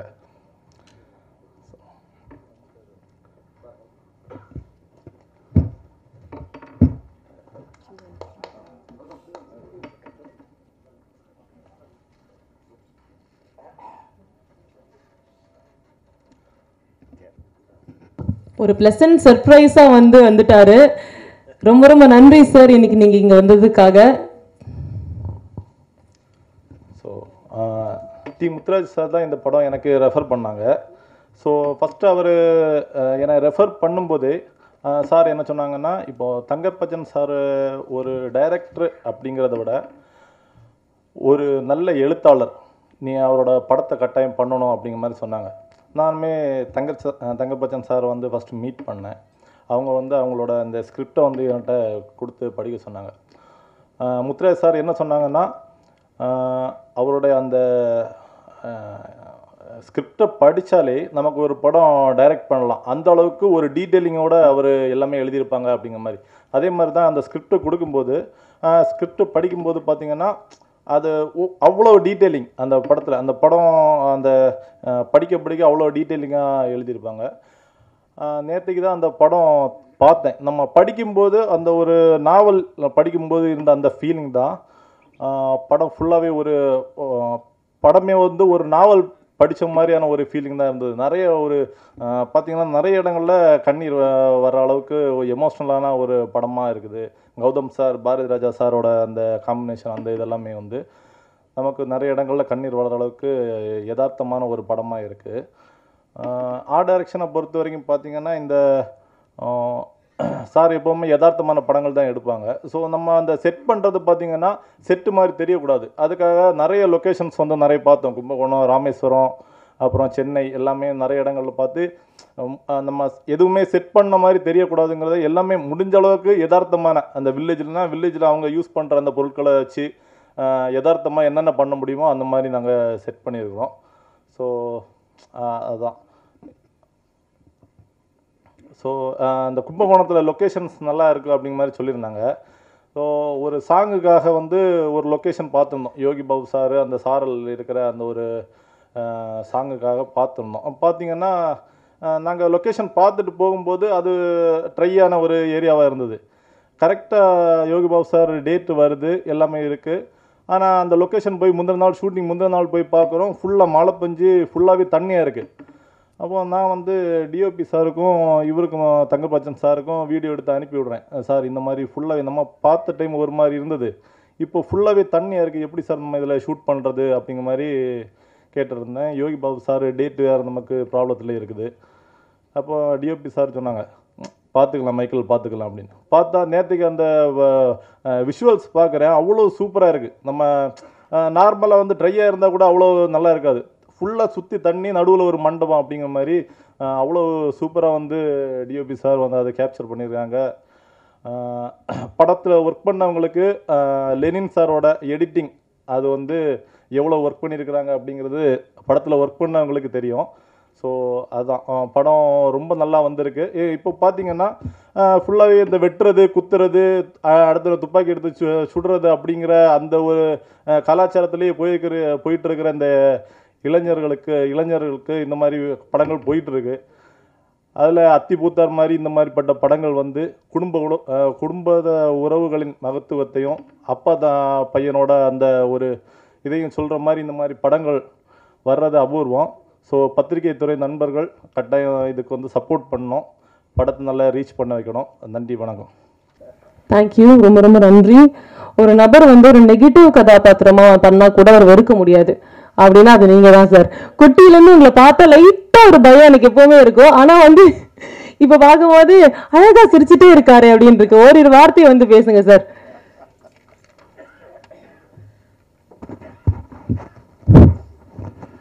அனைவருக்கும் வணக்கம். நேற்று ஈவினிங் 7 மணிக்கு இந்த படம் பார்க்க ஆரம்பித்தோம். ஒரு 9:30க்கு முடிஞ்சுது இன்டர்வல் சேர்ந்து. அதில் ஏற்பட்ட தாக்கம் இந்த நிமிஷம் வரைக்கும் எனக்கு வந்து அது இன்னும் மாறுபடலை. அப்படியே திரும்ப திரும்ப ரீவைண்ட் ஆகிட்டே இருக்கு. ரொம்ப அபூர்வம் சார், இது மாதிரி படங்கள் அமையிறது வந்து ரொம்ப ரொம்ப அபூர்வம். டைரக்டரை தங்கர் பச்சன் அவர்களே, நீங்கள் வந்து எப்போதுமே எனக்கு தெரிஞ்ச அழகில் நம்மளுடைய உறவு ஆரம்பித்தது எல்லா படங்களுமே வித்தியாசமான படங்களாக தான் இருக்கும். இப்போ அழகாக ஆர்ட் டைரக்டர் தம்பி சொன்னார். நான் சொல்ல இருந்த 2 மேட்டர்களை அவர் சொல்லிட்டார். இருந்தாலும் நான் ரிப்பீட் பண்ணுறேன், பிகாஸ் ரொம்ப ரொம்ப முக்கியம். இந்த காலகட்டத்தில் வரக்கூடிய அவ்வளவு படங்கள்லேருந்து இது டோட்டலாக மாறுபட்டிருக்கு. அதாவது நான் இப்போ வர படங்களை குறை சொல்லணுங்கிறது என்னுடைய எண்ணம் இல்லை. பட் நீங்கள் சமூகத்துக்கு என்ன சொல்ல விரும்புகிறீங்க? பெரிய டைரக்டர்களாக இருக்கட்டும், பெரிய ஆர்டிஸ்டுகளாக இருக்கட்டும், உங்களுக்கு வியாபார ரீதியில் மிகப்பெரிய வெற்றிகள் கிடைச்சிடுது, அது வேறு விஷயம். பட் நம்ம சமூகத்துக்கு அது ஏற்படுத்தக்கூடிய தாக்கம் எவ்வளவு பெருசாக இருக்குது. இன்றைக்கி நடக்கக்கூடிய பல விஷயங்களுக்கு, பல விரும்பத்தக்காத விஷயங்களுக்கு சினிமாவும் ஒரு காரணமாக ஆயிடக்கூடாது. இன்னும் வருங்காலத்தில் அது மாதிரி ஆயிடக்கூடாதுங்கிற அந்த ஒரு இதில் பேசணும். நீங்கள் பழைய சினிமாலாம் பார்த்தீங்கன்னா அந்த உறவுகளுடைய அழகை சொல்லுவாங்க இல்லையா? அம்மா பையன் உறவு. ஒரு பையன் வீட்டில் கோச்சிக்கிட்டு சினிமாவுக்கு வந்துடுறான். அம்மா வந்து போய் சாப்பிட்டு போடாங்கிறாங்க, அது கூட வேண்டாமான்னு சல்லுன்னு விழுந்துட்டு சினிமாவுக்கு போகிறான். அங்கே போனால் அந்த படத்தில் வந்து சிவாஜி சாரும் அவருடைய தாயாருடைய ஒரு இது பண்ணும்போது பார்க்குறான். அடாடாடா, நம்ம வந்து அம்மாவை இப்படி உதாசீனம் பண்ணிட்டோன்னு வீட்டுக்கு வந்தோன்னா அம்மான்னு கூப்பிடணும். அந்த அம்மா திரும்ப ஏதாவது திட்ட போகிறோன்னு பார்க்குறாங்க. பட் அந்த அம்மா கூட அம்மா சாப்பாடு போடுங்கிறான். இது மாதிரி சகோதர பாசங்கள், அண்ணன் தங்கை இப்படியெல்லாம் எடுத்த படங்கள் போக இப்போ எல்லாமே வன்முறைன்னா என்ன ஆகுறது நடக்கக்கூடிய? நீங்கள் வந்து டிவியை திறந்து நியூஸ் பார்த்தீங்கன்னா அவ்வளவு இதுவும் சினிமானால் நான் பார்த்தேன், சினிமானால் கேட்டேங்கிறான், சினிமானால் குடிச்சேங்கிறான். ஸோ இந்த கலாச்சாரங்களுக்கு டோட்டலாக மாறுபட்டு பாசத்தை மட்டுமே மூலதனமாக வச்சு இந்த படம் உருவாகிருக்கு. பாசம் சார், ரெண்டு கதையை எடுத்துட்டுருக்கார். அழகாக ரொம்ப ரொம்ப அற்புதமாக ஒன்றுக்கு ஒன்று இது பண்ணிக்கிட்டு அவ்வளோ அற்புதமான ஒரு படத்தை கொடுத்துருக்கார். நம்முடைய கடமைகள் என்ன, நம்ம மீடியாக்களுடைய கடமைகள் என்ன? இந்த படத்துக்கு ஐ திங்க் ஒரு ப்ரெஸ் ஷோ போட போகிறாங்கன்னு நினைக்கிறேன். அது முடிந்த பிறகு இதனுடைய நல்ல இதை வந்து முதல்ல எடுத்து சொல்லிடணும். ரொம்ப ஈஸி, என்னடா படம் எடுத்திருக்கான்னு நார்மலாக சொல்லிடுறாங்களே, அப்படியெல்லாம் இல்லை. அப்படியெல்லாம் ஒரு தாண்டி போகக்கூடிய படம் இது இல்லை. இதை வந்து எல்லாரும் உணர்ந்து மீடியாக்கள் அவ்வளோ பேரும் அதை வந்து என்ஹான்ஸ் பண்ணால் தான் ஆடியன்ஸுக்கு ஒரு இது திரும்ப ஆடியன்ஸு வந்து எங்களுக்கு வந்து ஒரு வியாபார ரீதியாக எங்களுக்கு ஒரு புத்துணர்ச்சி கொடுத்தா தான் இது மாதிரி படங்கள் எடுக்க முடியும். எத்தனை நாளைக்கு சார் வெட்டிக்கிட்டு ஒத்தனை வச்சுக்கிட்டு 10 பேர் எத்தனை நாளைக்கு நான் பார்த்துட்டு இருக்கிறது? அதை இந்த படம் பார்த்தா அப்படியே அந்த அந்த அந்த உணர்வுகளும் அந்த பாசமும் வந்து மேலும் என்ன கேரக்டர்ஸ் சார், என்ன கேரக்டர்ஸ் பண்ணியிருக்காங்க. பாரதிராஜா பண்ணியிருக்காரு, அற்புதம். அவர் வந்து நடிக்கவே இல்லை, அப்படியே வாழ்ந்திருக்கார். அவரோட பஸ்ஸில் போகும்போது நாம் பக்கத்தில் உட்காந்துட்டு அப்படியே அவரை பார்த்துக்கிட்டு இருந்தால் எப்படியோ அப்படி ஒரு உணர்வு ஏற்படுது. அவர் சாப்பிட்றது இடத்துக்கு போய் அவர் அப்படியே சாப்பிட முடியாமல் உட்கார்ந்து இருக்கும் பொழுது அந்த உணர்வு ஏற்படுது. மகனுடைய பாசத்துக்கு என்னடா நம்மளை யாருமே இது பண்ணாமல் இருக்காங்களேன்னு சொல்லி பண்ணும்போது அந்த உணர்வு கூட அப்படியே நமக்கு பிரதிபலிக்குது. ஒவ்வொரு காட்சியும் ஒவ்வொரு இதுவும் அவ்வளவு அருமையாக இருக்குது. இந்த படம் நிச்சயமாக சொன்னாங்க நேஷ்னல் அவார்டு பாரதிராஜா கொடுக்கணும்னா நேஷ்னல் அவார்டு கொடுக்கறதே நிப்பாட்டிடலாம். வேஸ்ட் அது. ஏன்னா தரமான ஃபோர்ஸ் இப்போ எல்லாமே மாறிட்டு தரமான இது படைப்புகளுக்கும் தரமான இதுக்கும் கிடைக்குது. அதனால் நிச்சயமாக இந்த பாரதிக்கும் அந்த பொண்ணுக்கும் இந்த படத்தை டெஃபினட்டாக பார்க்கணும். எல்லோரும் பார்த்து அதாவது தியேட்டரில் பார்க்கணும். எப்போது வரையா ஓடிடியில் வரும் அப்புறம் பார்க்கலாம். தியேட்டரில் பார்க்கக்கூடிய அதாவது இந்த அரை இருட்டில் ஒரு 500 பேரோடு பார்க்கக்கூடிய அந்த மேஜிக் இருக்கு இல்லையா, அது ஓடிடிலேயே வீட்டில் உட்காந்து தண்ணியை கொண்டா அப்படியே நிற்பாட்டு கொஞ்ச நேரம் அதெல்லாம் கிடைக்கவே கிடைக்காது. அந்த கொஞ்ச நேரத்தில் ட்ராவல் பண்ணுற நாம் இதில் டக்குன்னு அந்த கதாபாத்திரத்தை விட்டு நம்ம ஃபேமிலி இது மாதிரி நடக்குதுங்கிற மாதிரியாக ஒரு உணர்வை ஏற்படுத்தக்கூடிய இந்த மாபெரும் படம். ஏன்னா நான் தங்கர் பச்சனுக்கு தனிப்பட்ட முறையில் சில நன்றிகள் சொல்லணும். அதுக்காக ஒரே ஒரு நிமிஷம் அதிகமாக எடுத்துக்கிறேன் டைரக்டரை. என்னை தினம் தினம் புதுப்பிச்சுட்டு இருக்கிறேன். ஏன்னா லெனின் சொன்ன மாதிரி வயசாகி போச்சு. அதுக்கப்புறம் என்னடா இனிமேட்டு நம்மகிட்ட ஈஸ்வரில் படுத்துக்கிட்டேன் அப்புறம் அப்படின்னு நாமளும் அவன் இருமுறான் நாமளும் சேர்ந்து இருமிட்டு இருக்காமல் தினம் தினம் நம்ம எழுந்தவுடனே காலையில் எழுந்தவுடனே உற்சாகமாக பண்ணுறோன்னா 4 பேராவது யாராவது சார் அந்த சொல்ல மறந்த கதையில் என்ன பிச்சுட்டீங்க, நான் பிக்கலை அவர் பிச்சார், அவர் பிச்சதை ரிஃப்ளெக்டட் க்ளோரின்னு சொல்லுவாங்க. அது மாதிரி நமக்கு அந்த பெருமை கிடைச்சி உலகம் எல்லா இடத்துலேருந்தும் அது மாதிரி 2-3 படங்கள் எனக்கு அபூர்வமான இதை கொடுத்து நான் வாழ்ந்துட்டுருக்கிற வாழ்க்கைக்கு அது தினமும் அது அர்த்தமுள்ளதாக ஆக்கின தங்கர் பச்சனுக்கு என்னுடைய வார்த்தைகளை சொல்லி இயக்குனர் இமயம் இன்றைக்கி பாலச்சந்திரன் தான் கட்டிகிட்ருப்பார். பாலச்சந்திரன் மட்டும் இந்த படத்தை பார்த்தால் இவரையும் கட்டிகிட்டு இருப்பார்.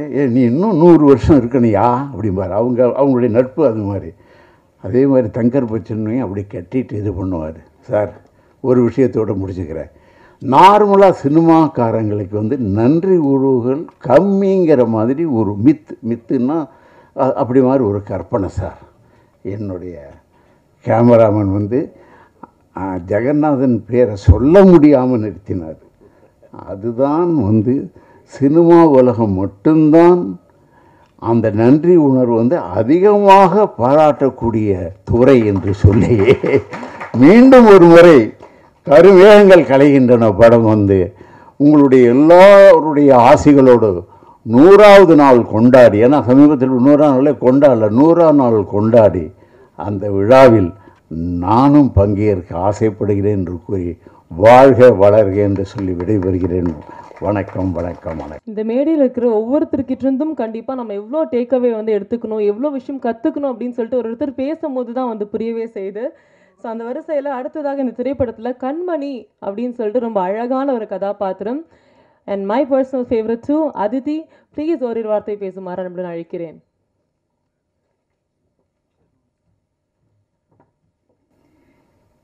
எல்லாருக்கும் வணக்கம்.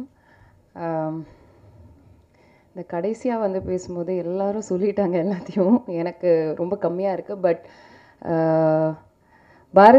பாரதிராஜா சாருக்கு பிறந்தநாள் வாழ்த்துக்கள் ஃபஸ்ட்டு. ரொம்ப சந்தோஷமாக இருக்குது இங்கே இருக்க. அருவி படத்தில் யாரையுமே இந்த சினிமா இண்டஸ்ட்ரியில் இல்லாதவங்களோட நான் ஒர்க் பண்ணேன். அது வேறு மாதிரி ஒரு எக்ஸ்பீரியன்ஸ். இங்கே எல்லாரும் லெஜெண்டரி டிரெக்டர்ஸ் அண்ட் ரொம்ப வருஷமாக ஒர்க் பண்ணுற ஆக்டர்ஸ். ஸோ எனக்கு அவங்கக்கிட்டேருந்து நிறைய கற்றுக்க நிறைய இருந்துச்சு.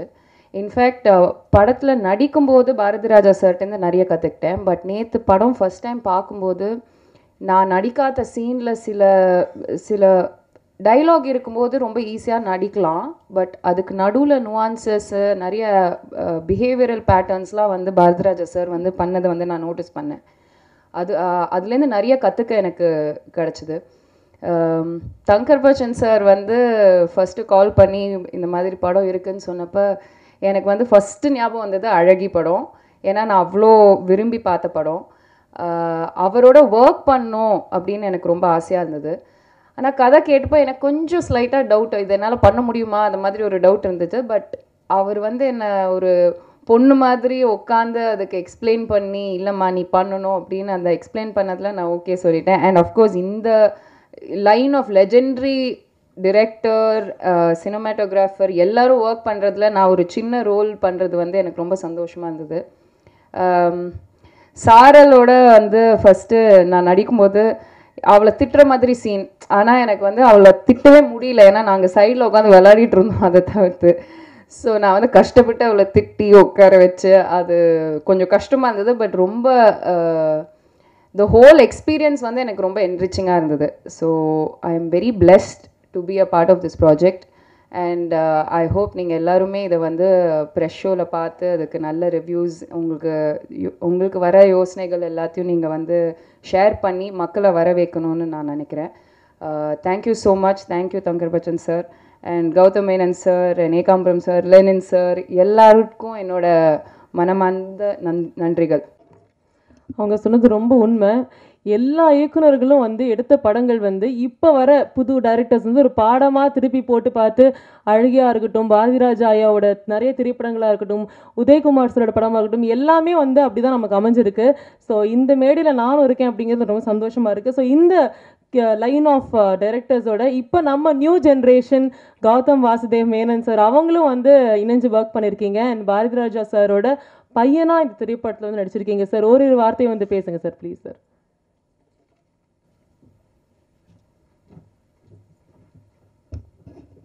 வணக்கம். Legendary Bharathiraja sir, legendary Lenin sir, நான் கூட ஒர்க் பண்ணதில்லை. But I'm very happy to share the stage at least with you sir. இந்த படம் நான் பண்ண ஒத்துக்கிட்டது வந்து இந்த 2 காரணங்களுக்காக தான். மெயினாக பாரதிராஜா சார் கூட நடிக்கணும் அப்படின்னு தங்கர் பச்சன் சார் என்கிட்ட கதை சொன்னார். ஃபஸ்ட்டு நான் என்னை வந்து ஒரு ஆக்டராக நான் இது வரைக்கும் இன்னும் நான் பார்க்குறதில்ல. நிறைய படங்கள் நடிப்பேனான்னு எனக்கு தெரில. பட் சார் என்னால் நோன்னு சொல்ல முடியல. இந்த கதை வந்து அவர் எனக்கு என்னுடைய ஆஃபீஸில் வந்து சொன்னார். எனக்கு ரொம்ப பிடிச்சிருந்தது, ரொம்ப எமோஷ்னலாக இருந்தது. ப்ளஸ் அவருடைய படங்கள் எப்படி இருக்கும்னு எனக்கு தெரியும். பட் என்னை தூண்டினது வந்து இந்த படத்தில் பாரதிராஜரோட மகனாக நீங்கள் நடிக்கணும் அப்படின்னு அவர் சொன்னார். ரொம்ப கஷ்டமாக இருக்குமே, ஏன்னா சார் எப்படி நடிப்பார், என்ன செய்வார், என்னெல்லாம் அவருடைய படங்கள் நான் பார்த்துருக்கேன். எஸ்பெஷலி திருச்சிற்றம்பலம் எனக்கு ரொம்ப பிடிச்சிருந்தது, த way it handle that character. So கஷ்டமாக இருக்கும், ப்ளஸ் ஒரு லேர்னிங் எக்ஸ்பீரியன்ஸாக இருக்கும் அப்படின்னு நினச்சி தான் நான் உள்ளே இறங்கினேன். இந்த வெட்டு குத்து பற்றி பேசினாங்க. இந்த படத்துலையும் வெட்டு குத்து இருக்குது, லெனின் சாருடைய வெட்டு இருக்குது, குத்து இருக்குது. ஏன்னா பாரதியார் சார் என்னை அடிச்சிருக்கார் ஒரு சீனில். அந்த சீன் எனக்கு ரொம்ப நல்லா ஞாபகம் இருக்குது. அது வந்து ரொம்ப கஷ்டப்பட்டு எடுத்தோம். ஏன் கஷ்டப்பட்டு எடுத்தோம்னா, சார் ஒரு மாதிரி இது இப்படி பண்ணலாம் அப்படின்னு சொல்லிட்டு இருந்தார்.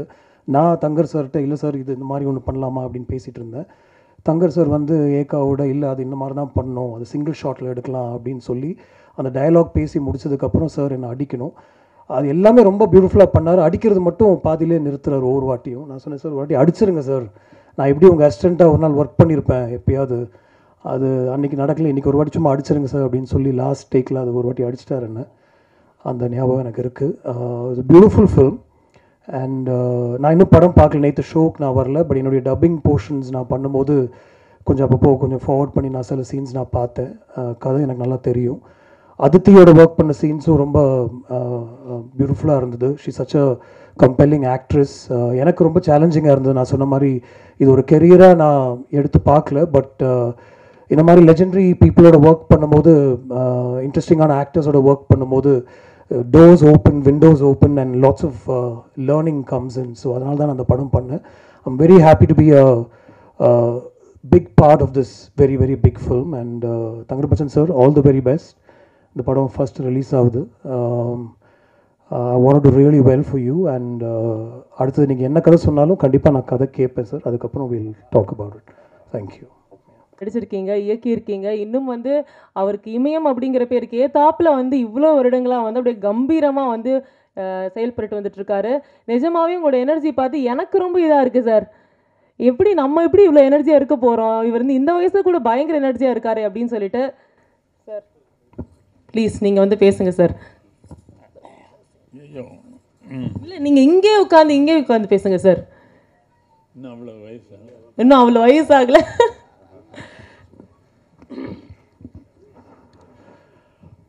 ஏன் இனிய தமிழ் மக்களே, உங்கள் பாசத்திற்குரிய பாரதிராஜா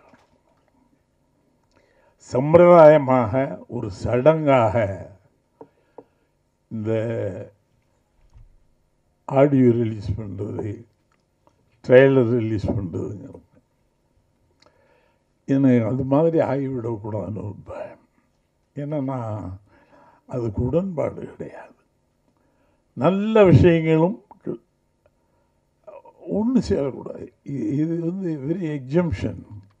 நான் ஏதோ இதில் நடித்ததுக்காக நான் சொல்லலை. தங்கர் பச்சன் இதனுடைய ஆளினாலேயே நாம் ஒரு நல்ல ரைட்டர்.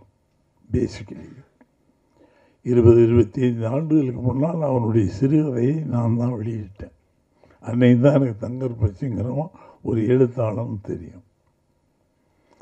இன்றைக்கி என்னை கூப்பிட்டு நடிக்க வைக்கும்போது நடிக்கிறேன். எனக்கு ரொம்ப நாள் ஆசை.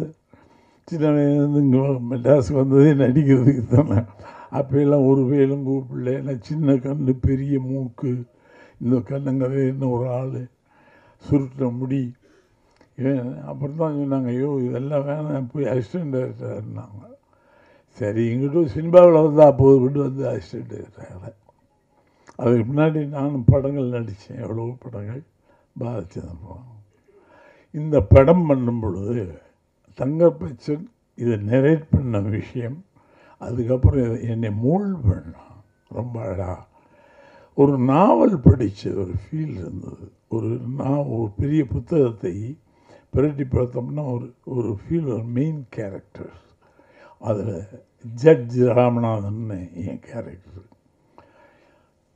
ரொம்ப அற்புதமாக இருந்தது. லைஃப்பில் ரொம்ப ரேர் இந்த மாதிரி சந்தர்ப்பம் கிடைப்பது. அதில் ரொம்ப அழகாக என்னை மோல்டு பண்ணான். இன்னும் சொல்ல போனால் இதில் நடித்த அத்தனை பேரையும் நான் சொல்லுவேன். அதிதியாக இருக்கட்டும், எல்லாருமே, மகானாவாக இருக்கட்டும். அதை காட்டிலும் உங்களுக்கு கௌதம் மேனனுக்கான உள்ளத்தில் நான் பெண்களுடைய கண்களை தான் ரொம்ப ரசிப்பேன். ஷார்ட் வச்சா கண்ணுக்கு தான் வைப்பேன் அந்த காலத்துலேருந்து. அதுக்கப்புறம் நான் ரொம்ப ரசித்த கண்ணு கௌதம் மேனன் கண்ணு. இட் ஸ்பீக்ஸ், பேசும். அவன் கண்ணு பேசும். நம்மெல்லாம் இப்போ முகத்தை மேலே ஏற்றி கீழே இறக்கி இப்படி பண்ணுவோம் acting. Steady look, the eyes will speak. கண்ணு மட்டும்தான் அவனுக்கு பேசும். ரொம்ப ஆச்சரியப்பட்டேன். என்னடா ஒரு கௌதம் மேனன் டைரக்டர்னு பார்த்தோம், நடிகனாக எவ்வளோ ஆழமாக அந்த கண்ணை மட்டும் காட்டி, அந்த கண்ணை அவ்வளவு பேசும் சார். Hats off team. அவனுக்கு எனக்கு ஒரு சீன் இருக்கும், நான் அடிக்கிறதுக்கே கஷ்டப்பட்டேன். அடிங்க சார் நான், அப்புறம் அடிச்சிட்டேன். அதே மாதிரி அதிதிக்கு எனக்கு ஒரு சீன் இருக்கும், எமோஷனல் சீன். அதில் I have to fall down in your feet. அது எப்படி சார், ஒரு அதிதி காலில் பாரதிராஜாவானா, எப்போ இந்த தொழிலை தெய்வீகமாக நீ நினைச்சாயோ அப்போவே அதில் வித்தியாசம் கிடையாடா, விழு சொல்லும். இட் இஸ் நாட் அதிதி, ராமநாதனுடைய பொண்ணு. அதிதி காலிலே அவ்வளோதான். So beautiful. இந்த படத்தை பற்றி பேசணுன்னா சம்பிரதாயமாக பேசிகிட்டே இருப்பேன். Lenin editor. எனக்கு எந்த ஃபங்க்ஷன்லேயும் நான் அந்த லெனினை பார்த்தது இல்லையா. 30-40 வருஷத்தில், 40 வருஷம் 50 வருஷம் ஆச்சு நானே படம் எடுக்க ஆரம்பித்து. இந்த அவங்க தம்பியோட ஒர்க் பண்ணியிருக்கேன். கண்ணன் தான் எனக்கு கேமராமேன். இன்றைக்கும் அவனை நினச்சா கண்ணீர் வந்துடும். Such wonderful cameraman. இந்த ஆள் எந்த சபைக்கு வந்ததே இல்லை. இன்னும் இங்கே வந்து உட்காந்துருக்கேன். எனக்கு ஆச்சரியமாக இருக்கு. லெனின் வந்து உட்காந்துருக்கேன். உண்மை. ஏன் ஃபோட்டோகிராஃபி இப்படி தனித்தனியாக ஒவ்வொருத்தரையும் நான் சரியாக சொல்லிகிட்டு இருக்க முடியாது. மகானாவாக இருக்கட்டும், நடராஜன் திருடன், உலக திருடன். நான் முதல்ல வந்து கவிதாலயா நடராஜன் சும்மா கூப்பிட்டுருப்போம். அதுக்கப்புறம் நடிப்பான்னு இவ்வளவு நடிப்பான்னு தெரியாது. அது ஒரிஜினல் மினிஸ்டர் கூட இருக்க மாட்டான். அப்படி பண்ணியிருப்போம். Everybody has done the rule in a wonderful வே.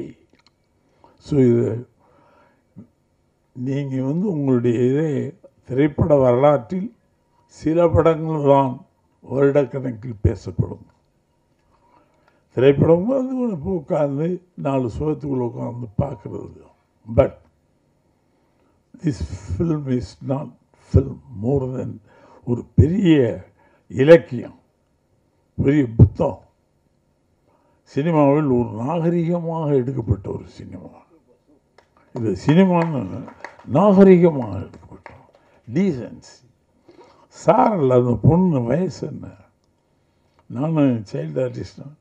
அது என்ன இப்படி நம்ம மேனன் கண்ணு எப்படி அதே மாதிரி அவளுக்கு கண்ணு பேசும். அந்த பொண்ணுக்கு சாரலுக்கு ஏன்னா சின்ன பிள்ளை எவ்வளோ நடிக்க வச்சுட்டாங்க. So everybody has done the role in a wonderful வே. இதுக்கு மேலே யோகி இன்றைக்கி பார்த்தீங்கன்னா மோஸ்ட்லி ஆக்குபைடு த ஃபில்ம். எல்லோரும் சொல்லுவாங்க நான் இல்லை. அவங்க ஃபேஸ்க்கு அவங்க முடிக்கி அந்த ரோலை பண்ணி நம்மளை கேப்சர் பண்ணலாம். சில இடங்களில் கண்ணு கலக்கிட்டான். ஹேட்ஸ் ஆஃப் டிவி யோகி. ஏன்னா அவனை கொண்டு வரப்படுறதுக்கு படாத பாடுபட்டான் தங்க. அவங்க வந்து ரொம்ப ஜஸ்டிஃபைடு, ரொம்ப அற்புதமாக பண்ணியிருந்தான். எல்லாருமே அழகாக பண்ணிட்டாங்க. இந்த படத்தில் ஒரே ஒரு கடமை எல்லாரும் கேட்குற மாதிரி நான் கேட்கல. It has reach to the audience. அது வந்து பத்திரிகை தர்மம், உங்களுடைய தர்மம். நீங்கள் எவ்வளவோ திரைப்படங்களை விமர்சிச்சிருப்பீங்க. ரொம்ப நல்ல படம், வெட்டு குத்து எல்லாம் இருக்கும், ஃபோட்டோகிராஃபி நல்லா இருக்கும். அதெல்லாம் this film entirely out and out, all aspects beautiful film.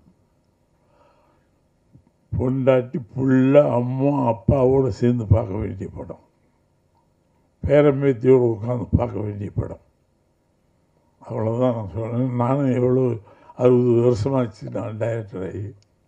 60 வருஷத்தில் ஒரு 70 படம் பண்ணியிருப்பேன் டைரக்ஷன். இந்த படம் என் பண்ணும்போது கூட ரொம்ப படுத்துறையானுவேன்.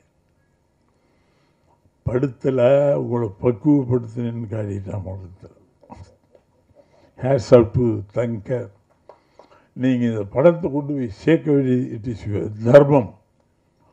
சினிமா இல்லை, ஒரு சொசைட்டிக்கு, ஒரு சமூகத்துக்கு நல்ல ஒழுக்கமான ஒன்றை கொண்டு சேர்த்து உங்கள் கையில் இருக்கிறது. நன்றி, வணக்கம். ரொம்ப ரொம்ப நன்றி சார். இவ்வளோ வருஷங்களே ஜஸ்டிஸ் ராமநாதன் படத்தில் எவ்வளோ ஸ்டைலாக வந்து காஸ்டியூம்ஸ் போட்டிருப்பாங்க அப்படின்னு நீங்கள் படத்தை பார்த்தா தான் தெரியும். அந்த ரஜினிகாந்த் அவர்கள் டைலாக் சொன்ன மாதிரி உங்கள் அழகும் ஸ்டைலும் சத்தியமாக போல சார். அது எப்போவுமே வந்து இருக்குது சார். ரொம்ப அழகாக வந்து ஜஸ்டிஸ் ராமநாதனுக்கு ஜஸ்டிஸ் பண்ணியிருந்தீங்க. ரொம்ப ரொம்ப நன்றி. ஸோ அடுத்ததாக last but not the least படத்தோட இயக்குனர் நம்ம தங்கர் பச்சன் சார். இவர் சொன்ன மாதிரி ஒரு குடும்ப படம் அப்படின்னு சொல்லிட்டு நிறைய ப்ரமோஷன்ஸ்க்காக நம்ம டைட்டிலாம் வந்து போடும் இல்லைங்களா. பட் நிஜமாவே ஒரு குடும்ப படம் அப்படின்னே சொல்லாங்க. ஒரு ஒரு எமோஷன்ஸையும் வந்து அழகாக ஒரு பண்டில் ஆஃப் எமோஷன்ஸ் இந்த ஃபிலிம் அப்படின்னே சொல்ல முடியும். அவ்வளோ அழகாக வந்து காமிச்சிருக்காரு. ஸோ நம்ம அழகியில் ஆரம்பித்து இந்த திரைப்படம் வரைக்கும் ரொம்ப ரொம்ப டிஃப்ரெண்ட்டான ஒரு கதாபாத்திரங்கள் அமைச்சு ரொம்ப அழகாக வந்து பண்ணியிருக்காரு. ஒரு ஒரு அப்பாவுக்கும் மகனுக்கும் மகள்களுக்கும் கனெக்ட் பண்ணிக்கிற ஒரு திரைப்படமாக வந்து அமைஞ்சிருக்கும். ஸோ தங்கர் பச்சன் சார், நான் நிறைய பேசுகிறத விட அவர் வந்து இந்த படத்தை பற்றி ஒரு சில வார்த்தைகள் பேசினா ரொம்ப நல்லா இருக்கும் அப்படின்னு நினைக்கிறேன்.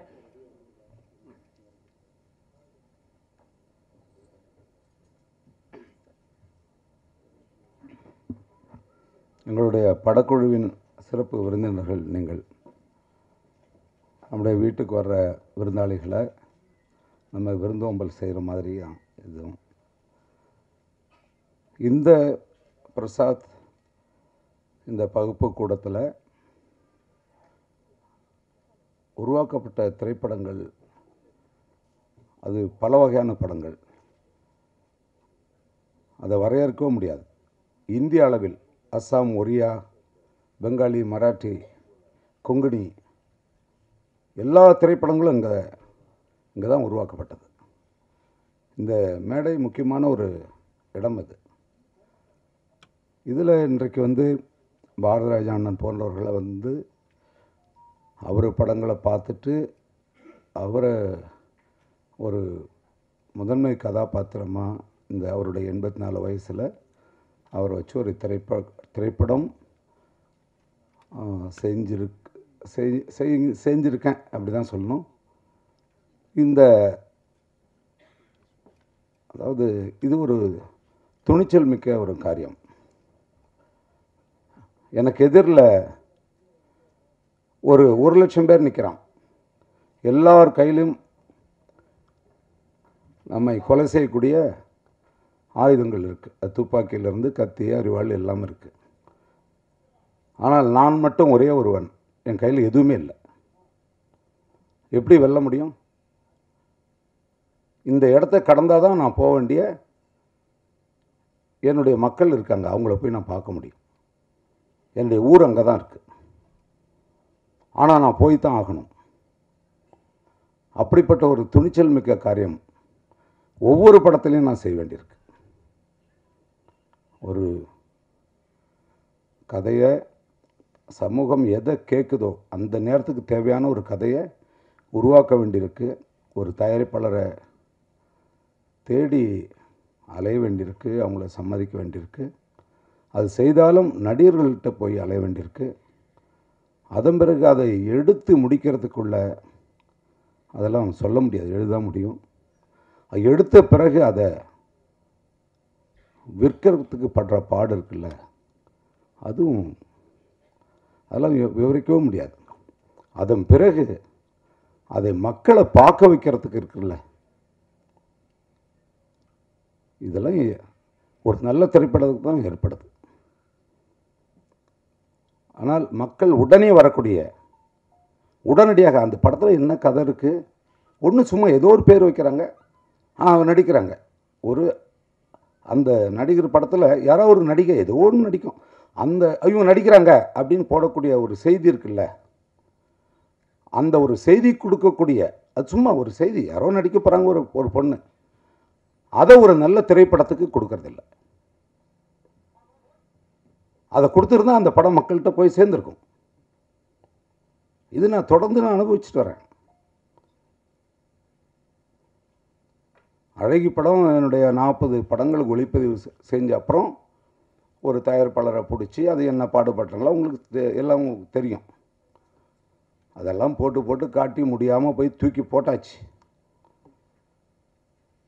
போட்டாச்சு. ஒரு ஆள் கூட வாங்கலையே, யாருமே வாங்கலையே. ஆனால் அது மக்கள்கிட்ட போய் சேர்ந்த அப்புறம் மக்கள் கொண்டாடின பிறகு எல்லாம் ஓடி வரான். அதனால் மக்கள்கிட்ட போய் சேர்றதுக்கு தடைகள் இங்கே எவ்வளவு இருக்குது.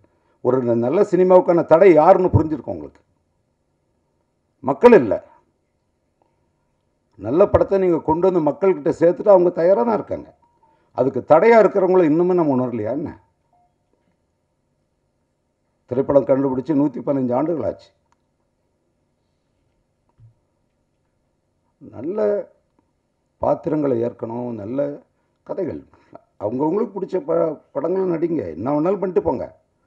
ஒரு 2 ஆண்டுகளுக்கு 3 ஆண்டுகளுக்கு ஒரு முறை ஒரு 30 நாள் 40 நாள் ஒரு நல்ல திரைப்படங்களில் நம்ம நடிக்கணுங்கிறத எல்லா நடிகர்களும் செய்யணும். அங்கே தான் தடை நிற்கிது. தடை அதுதான் இந்த சமூகத்திற்கான தடை. இது சினிமாங்கிறது வெறும் சினிமா இல்லைங்க, சினிமா கிடையாது. சினிமாவெல்லாம் நம்ம கொண்டாடுறீங்களா எல்லாரும், 500 கோடி 600 கோடி, அதில் என்ன பெருமை இருக்குது? அந்த பணம் யார்கிட்ட போகுதுன்னு நினைக்கிறீங்க? இந்த உழைக்கும் மக்களுடைய பணம் யார்கிட்ட போகுதுன்னு நினைக்கிறீங்க? அந்த பணம் திரும்ப என்னவா அங்கே வரும்னு நினைக்கிறீங்க? மறுபடியும் அதே மாதிரி ஒரு படம் வரும். இந்த சமூகத்தை சீரழிக்கக்கூடிய இன்னொரு படத்தை உருவாக்குவாங்க. புரியுதில்ல? ஆனால் ஒரு நல்ல சினிமாவை நீங்கள் பார்த்தீங்கன்னா அதன் மூலம் இன்னும் 10 படங்கள் வரும், 10 இயக்குநர்கள் வருவாங்க, 10 கதைகள் வரும், இந்த சமூகம் மேலே வரும். அங்கே என்ன எது நடந்தாலும் நமக்கான பொறுப்பு மக்களுக்கும் இருக்குது. நல்லா தெரியுது ஓரளவுக்கு நமக்கு தேவையான வீட்டுக்கு தேவையான பொருள், இந்த உடை இருக்குது, இப்போ சாப்பிட போகிறோம் பசிக்குது, இல்லை ஒரு பெட்ரோல் போட போகிறோம், இல்லை இவன் ஏதோ கலந்துருப்பான், இது வேணாம் அங்கே போடா அப்படிங்கிறோம்ல. ஆனால் சினிமாவை மட்டும் ஏன் பார்க்குறோம்? எப்படி நல்ல சினிமா எதுன்னு தெரியாதா உங்களுக்கு? தெரியணுமில்ல, தெரியணும். அதுக்கு முன்னாடி நம்முடைய இன்றைக்கு வந்து சமூக வலைத்தளங்கள் பெருகி போச்சு. அன்றைக்கு வந்து போராடின காலம் இல்லை இது. அது நல்லா ஓரளவுக்கு தாராளமாக இருக்குது. இந்த எப்படிங்க சொல்லுங்கள், எனக்கு வந்து எனக்கும் காலங்கள் மேலே வந்துக்கிட்டே இருக்குல்ல, வயசாகுது இல்லை. ஒரு என்ன அப்படி சொல்கிறது, 90ல் நான் என்னுடைய முதல் படம் மலைச்சாரல்ங்கிற படம் தான் நான் முதல்ல அறிமுகமானேன். இது முடிஞ்ச உடனே பார்ப்பீங்க நீங்கள், படத்தினுடைய பாடல் காட்சிகள் இருக்குது, இந்த படத்தினுடைய முன்னோட்ட காட்சி இருக்குது. பிறகு என்னை பற்றிய ஒரு என்னுடைய நான் கடந்து வந்த திரைப்பட அந்த பாதை, கடினமான பாதை அதுவும் இருக்குது. அது என்ன, அது ஏன் உங்ககிட்ட இதெல்லாம் காட்டப்படுதுன்னா, இது போன்ற பாதை இதெல்லாம் கடந்து தான் இந்த படம் படைக்கப்படுது. அதுதான் ஒரு பெரிய நடிகர் நடிக்கக்கூடிய ஒரு படத்தை ஒரு 200 கோடி 300 கோடி அது என்ன உள்ளே இருக்குன்னு யார் ஒன்றுமே வேணாம், வெறும் பேர் வச்சா போதும் அந்த நடிகர் நடிக்கிறார், உடனே கடன்னு எல்லாம் முடிஞ்சிடுது இல்லை. அதை பார்க்குறதுக்கும் மக்கள் தயாராகிறோம்ல. இது என்ன மாதிரியான மனநிலை இது? அந்த படம் போனீங்கன்னா என்ன இருக்கும் உள்ள? என்ன ஒரு 100 துப்பாக்கி வச்சுருப்பான், வெட்டி கொல்லுவான், குத்திக்கிட்டே இருப்பான், செத்துக்கிட்டே இருப்பான். அந்த குழந்தைகளோட போய் பார்க்குறோம், அந்த குழந்தைகள் என்ன நினைக்கும்? ஒரு உயிர்களை பற்றி ஒரு மதிப்பீடு என்னவாக இருக்கும்? மனிதர்கள் ஒரு உயிரை நேசிக்கிறதா? நாங்கள் ஒரு நாய் அடிப்பட்டால் கூட ஐயோ அப்படின்னு கத்துறோம். ஒரு சின்ன ஒரு ஒரு ஒரு ஒரு ஒரு பூச்சி இருந்தால் கூட எடுத்து போட்டு போன ஒரு சமூகம் அது. ஆனால் கண்ணு முன்னாடியே 100 பேர் சாகிறான், வெட்டுறான், குத்துறான், கொலை. இது பிள்ளைகள்கிட்ட கொண்டு வந்து வளர்த்துக்கிட்டே வந்தீங்கன்னா அந்த பிள்ளைகள் என்னவாக வளரும்? இது அந்த பணம் முதலீடு செய்கிறவனுக்கு அறிவு இருக்காதா? நடிக்கிறவர்களுக்கு இருக்காதா? கொஞ்சமாக சிந்திக்க வேணாமா? பணம் வந்தால் போதுமா உங்களுக்கு? அதுதான் அது மிக முக்கியங்க. நமக்கு ஒரு ஒவ்வொருத்தரும் தன்னை கலைஞன் சொல்லிக்கிறவன் யாருன்னா அவனுக்கு ஒரு பொறுப்பு இருக்குது, கடமை இருக்குது. பயந்து பயந்து பயந்து பயந்து பண்ண வேண்டியிருக்கு. பயந்து பயந்து ஐயோ இது ஏதாவது தப்பாயிடுமோ, இதாயிடுமோ, இப்படித்தான் நம்ம செயல்பட வேண்டியிருக்கு. அப்படி ஏதோ பண்ணி கொண்டாந்து ஒரு கதை எழுதி போராடி படத்தை எடுக்கிறது. அதாவது ஒரு நல்ல படம் நான் பண்ணியிருக்கேங்க, எப்படியாச்சும் நீங்கள் பாருங்கள், இது கெஞ்சிக்கிட்டே இருக்கணுமாங்க? இது என்ன தலையெழுத்தா? அது தேவையாது. முதல்ல அது செய்யக்கூடாது. அது ஃப்ரான்சோ த்ரூஃபோ அவர் வந்து தண்ணி இருந்தால் கொடுங்க, அந்த அவருக்கு தான் என்னோடய பள்ளிக்கூடம் படத்தை நான் படையல் செய்திருந்தேன். டெடிகேஷன் சொன்னால் தானே புரியுது.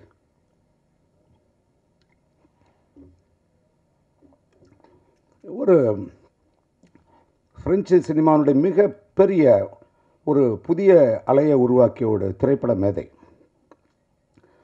அவருடைய 400 ப்ளவுஸில் தான் நாங்கள் நிற்கிறேன். அடித்து உடச்சி தூக்கி போட்டான், எல்லாத்தையும் புரட்டி எடுத்தான் எல்லாத்தையும். அவன் சொல்கிறான் இதுக்கு முக்கியமானது. ஆனால் அண்ணா இருக்கிற மேடை இது, சும்மா கண்டதெல்லாம் பேச முடியாது. Film is more than life. வாழ்க்கையை காட்டிலும் திரைப்படம் மேன்மையானது. நீங்கள் மதிக்கிறீங்களா? வாழ்க்கையை காட்டிலும் திரைப்படம் தான் மேன்மையானதுன்னு சொல்கிறான்.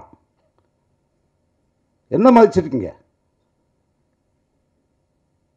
அந்த புரிதல் வேணும்.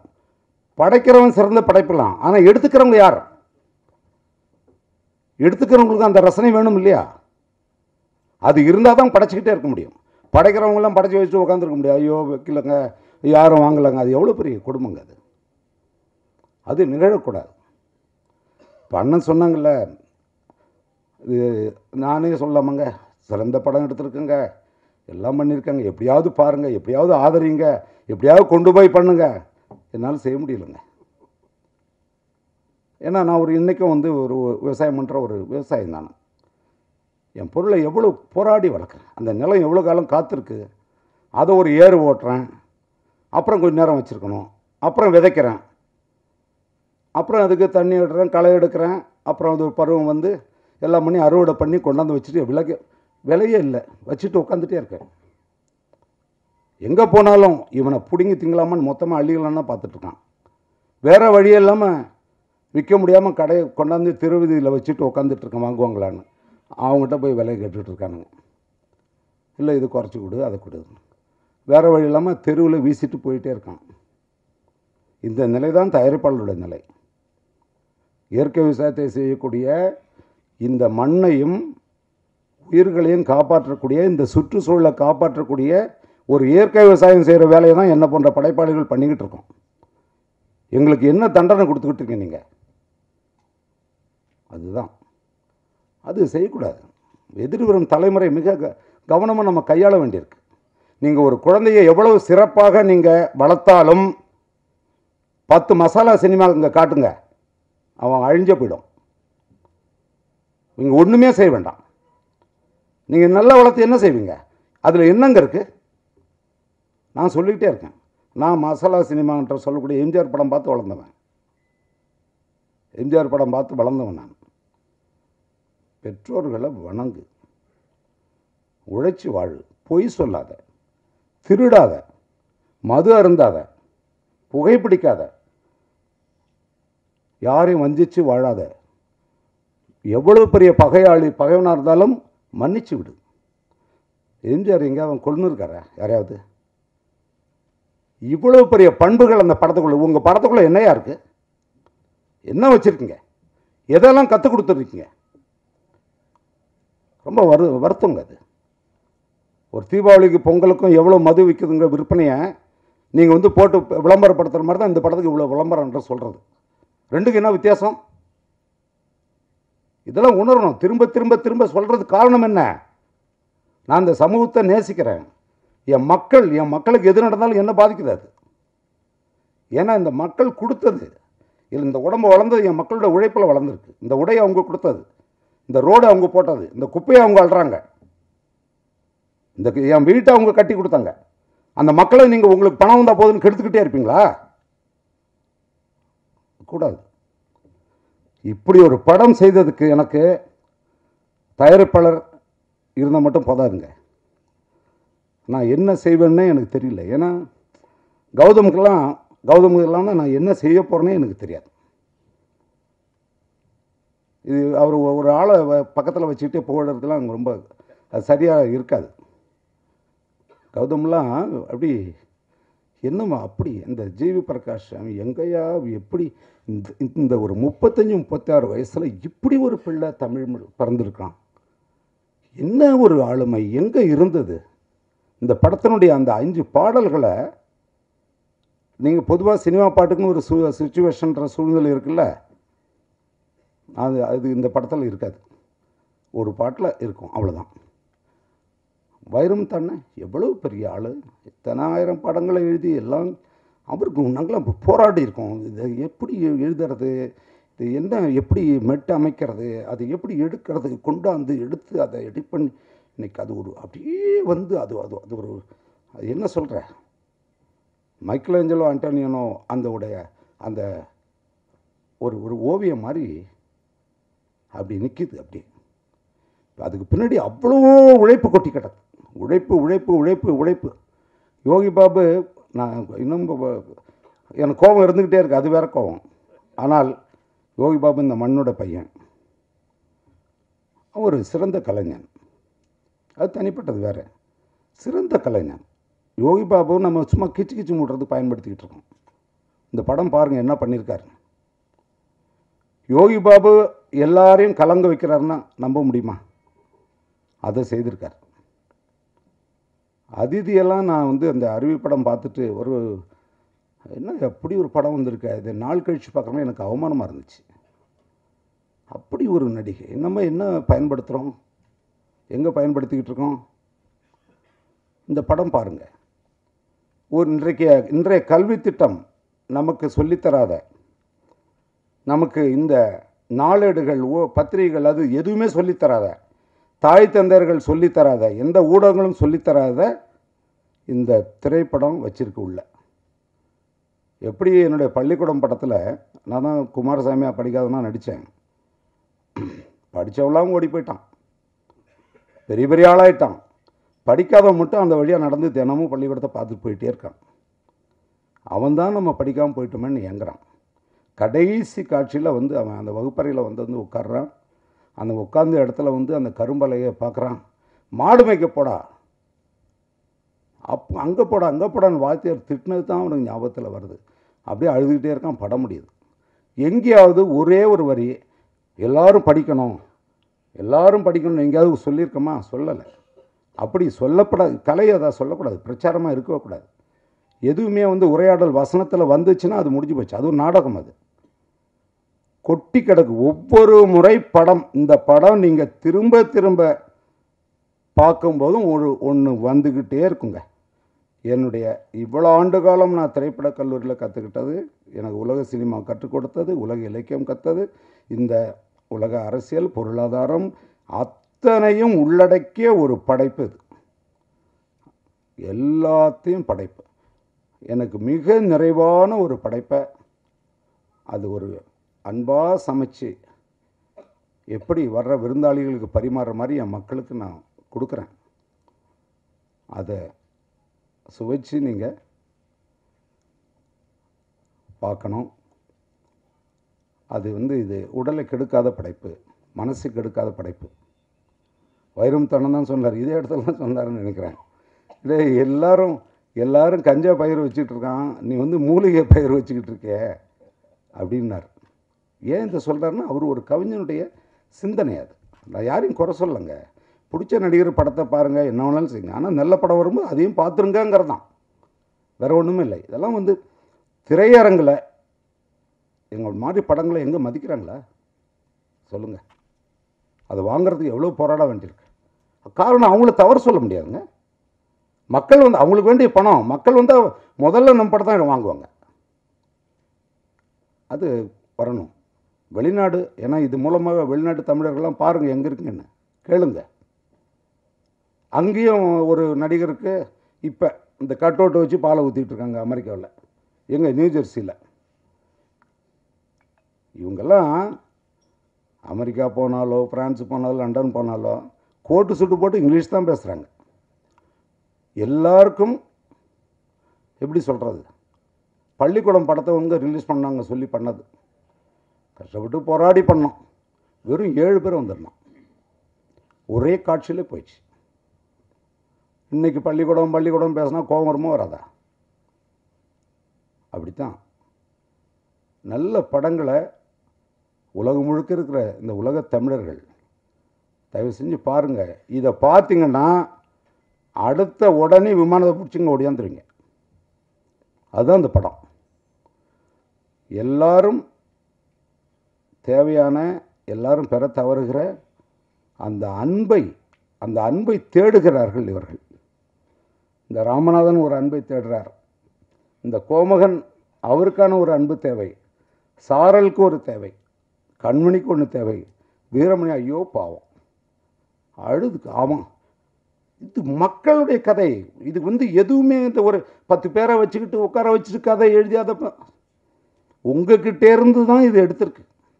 எல்லாருமே இங்கே இருக்குங்க, எல்லாருமே உங்களுடைய கதை நீங்கள் பார்க்கணுமா? பார்க்கணும். இதில் பங்கு பெற்ற அனைத்து சிறப்பு கலைஞர்கள். இந்த படங்க, அதாவது நல்லா என் வீட்டில் என்ன 9000க்கு மேற்பட்ட படங்கள் இருக்குதுங்க. எனக்கு மிகப்பெரிய அப்படியே ஒரு சுமையை என்ன தெரியுங்களா, அந்த படங்களை நான் பார்க்குற அளவுக்காவது நான் உயிர் வாழணும். நல்லா கேட்டுக்குங்க. எனக்கு என்ன அதை பற்றிலாம் இல்லை, அதை பார்த்து முடிக்கும் இந்த பிறவியில் நான். அவ்வளோ முக்கியமான படங்கள். ஒரு படம் ஒரு ஒரு ஒரு மனிதன் ஒரு வாழ்வை உங்களுக்கு கடத்துகிறாங்க. வெறும் சினிமா கிடையாது. ஒரு புத்தகம் படிக்கப்படாத ஒரு 1300 புத்தகம் படிக்க வேண்டியது வச்சு அதை படித்து ஆகணும். நான் ஒரு பக்கம் குடும்பத்தை பார்க்கணும், நட்பை பார்க்கணும், விவசாயத்தை பார்க்கணும், படம் எடுக்கணும், அது செய்யணும். உறக்கமில்லாமல் எதுக்காகனா இவ்வளவும் நம்ம பறைசாற்றத்துக்கு இல்லை, எல்லாம் கொடுக்குற விளைச்சல் இந்த திரைப்படம் மூலமாக வருது. அப்படிப்பட்ட ஒரு விளைச்சல் இது. நீங்கள் தான் அதை எடுத்துக்கணும். மேலும் மேலும் மறுபடியும் நான் வேண்டுவதெல்லாம் என்னுடைய மக்களிடத்தில் இந்த ஊடகத்தினர் மூலமாக சிறந்த படங்கள் வரும்போது அது உங்களுக்கானது. சிறந்த படம் என்பது நீங்கள் சொல்கிறது, நாங்கள் சொல்கிறது இல்லை, நாங்களே சொல்லிக்கிட்டு இருக்கிறதில்ல. அது எப்போ சிறந்த படமாக தான் உங்கள் மனசோடு குடிகொள்ளும். எத்தனையோ 500 கோடி 1000 கோடி படங்கள்லாம் அடுத்து இன்னும் 6 மாதம் கழிச்சு கேளுங்க, தெரியாது. வெற்றி என்பது வணிக வெற்றி அல்ல, மக்களுடைய மனசில் வாழும் வெற்றி. அது திரையரங்கில் வெளியாகும் போது நீங்கள் வந்து பார்த்தா அது இன்னும் அதனுடைய பலம் கூடும். இப்போ உங்கள் எல்லாருக்கும் நான் நன்றி தெரிவிச்சுக்கிறேன். இப்போ முடித்த உடனே யாரும் போகக்கூடாது. படத்தினுடைய காட்சிகளை பாருங்கள், ரொம்ப குறைஞ்ச நேரம் தான். முடித்த உடனே எல்லோரும் சேர்ந்து உணவு அருந்துறோம். மகிழ்ச்சிங்களா? ஏன்னா என்னுடைய வீட்டுக்கு வந்திருக்கீங்க, அப்படி தான் நான் நினைக்கிறேன். வேறு ஒன்றும் இல்லைங்க. நன்றி, வணக்கம். ஒரு குரூப் போட்டோம்ண்ணா. ஒரு விஷயத்தை சொல்ல மறந்துட்டு விடுபட்டு போச்சு. இந்த படத்தில் மகானா அவனுடைய கணவராக நடிச்சிருப்பான், பேர் என்ன? நிதின். சூப்பர், அற்புதமாக பண்ணியிருப்பான். நான் அன்றைக்கே அவனை கூப்பிட்டு சொன்னேன், எப்படிதான் நீ நடிக்கிற இப்படி, எனக்கே புரியல என்ன. அது மாதிரி மகானாவும் சரி அவனும் சரி, அந்த அந்த போர்ஷனே வித்தியாசமாகும். அதை தாலி எடுத்து போடுறது கதையை சொல்லாதீங்க நீங்கள். என்னன்னா இதுலாம் கதை வந்துடுதுன்னா அப்புறம் எப்படி? சரிங்கண்ணா, சரிண்ணா, நான் யார்கிட்ட சொல்கிறது, உங்ககிட்ட தான் சொல்ல முடியும். ஸோ நல்ல ஆர்டிஸ்ட் தட் பாய். மகானாங்க முக்கியமாக சொல்லணும். இந்த நம்ம குடும்பத்தில் இருக்கக்கூடிய, நம்ம சுற்றி இருக்கக்கூடிய ஒரு பெண்ணோட ஒரு பாத்திரம் தான் மகானாவுடைய பாத்திரம். அவ்வளோ சிறப்பாக நடிச்சிருக்காங்க. ஏன்னா லெனின் அண்ணெல்லாம் இருக்கார், அவர் இருக்கும்போது எங்கே போயிட்டாரா இருக்காரா? நானும் அந்த குழுவெல்லாம் இருந்திருக்கேன். திரைப்பட தேசிய திரைப்பட குழுவில் சேர்பர்சனாலும் இருந்திருக்கேன். அண்ணன் சேர்மனாகவே இருந்திருக்காங்க. லெனின் சாரும் ஒரு சேர்மனாக இருந்திருக்காரு. அவர் தேசிய விருது வாங்கின இயக்குனர். எதுக்கு இதை சொல்கிறேன்னா, ஒரு சிறந்த திரைப்படம் அதற்கான அது தேடிக்கொள்ளும். நீங்கள் போய் அதுக்கானது அது எடுத்துக்கிட்டு தான் தீரும். ஒரு இதுக்கு எப்படி ஒரு திரைப்படம் வந்து இப்போ பெர்னாடோ பெட்ரோலிச்சோட அந்த லாஸ்ட் எம்பரர் படம் 14 ஆஸ்கார் எப்படி வாங்கினா அதுக்குள்ளே எல்லாம் இருக்குது. அதனால தான் அது அத்தனை விருதுகள் வாங்குது. அது மாதிரி எல்லாம் கொட்டி கிடக்குது இது. அவ்வளோதான். நன்றி.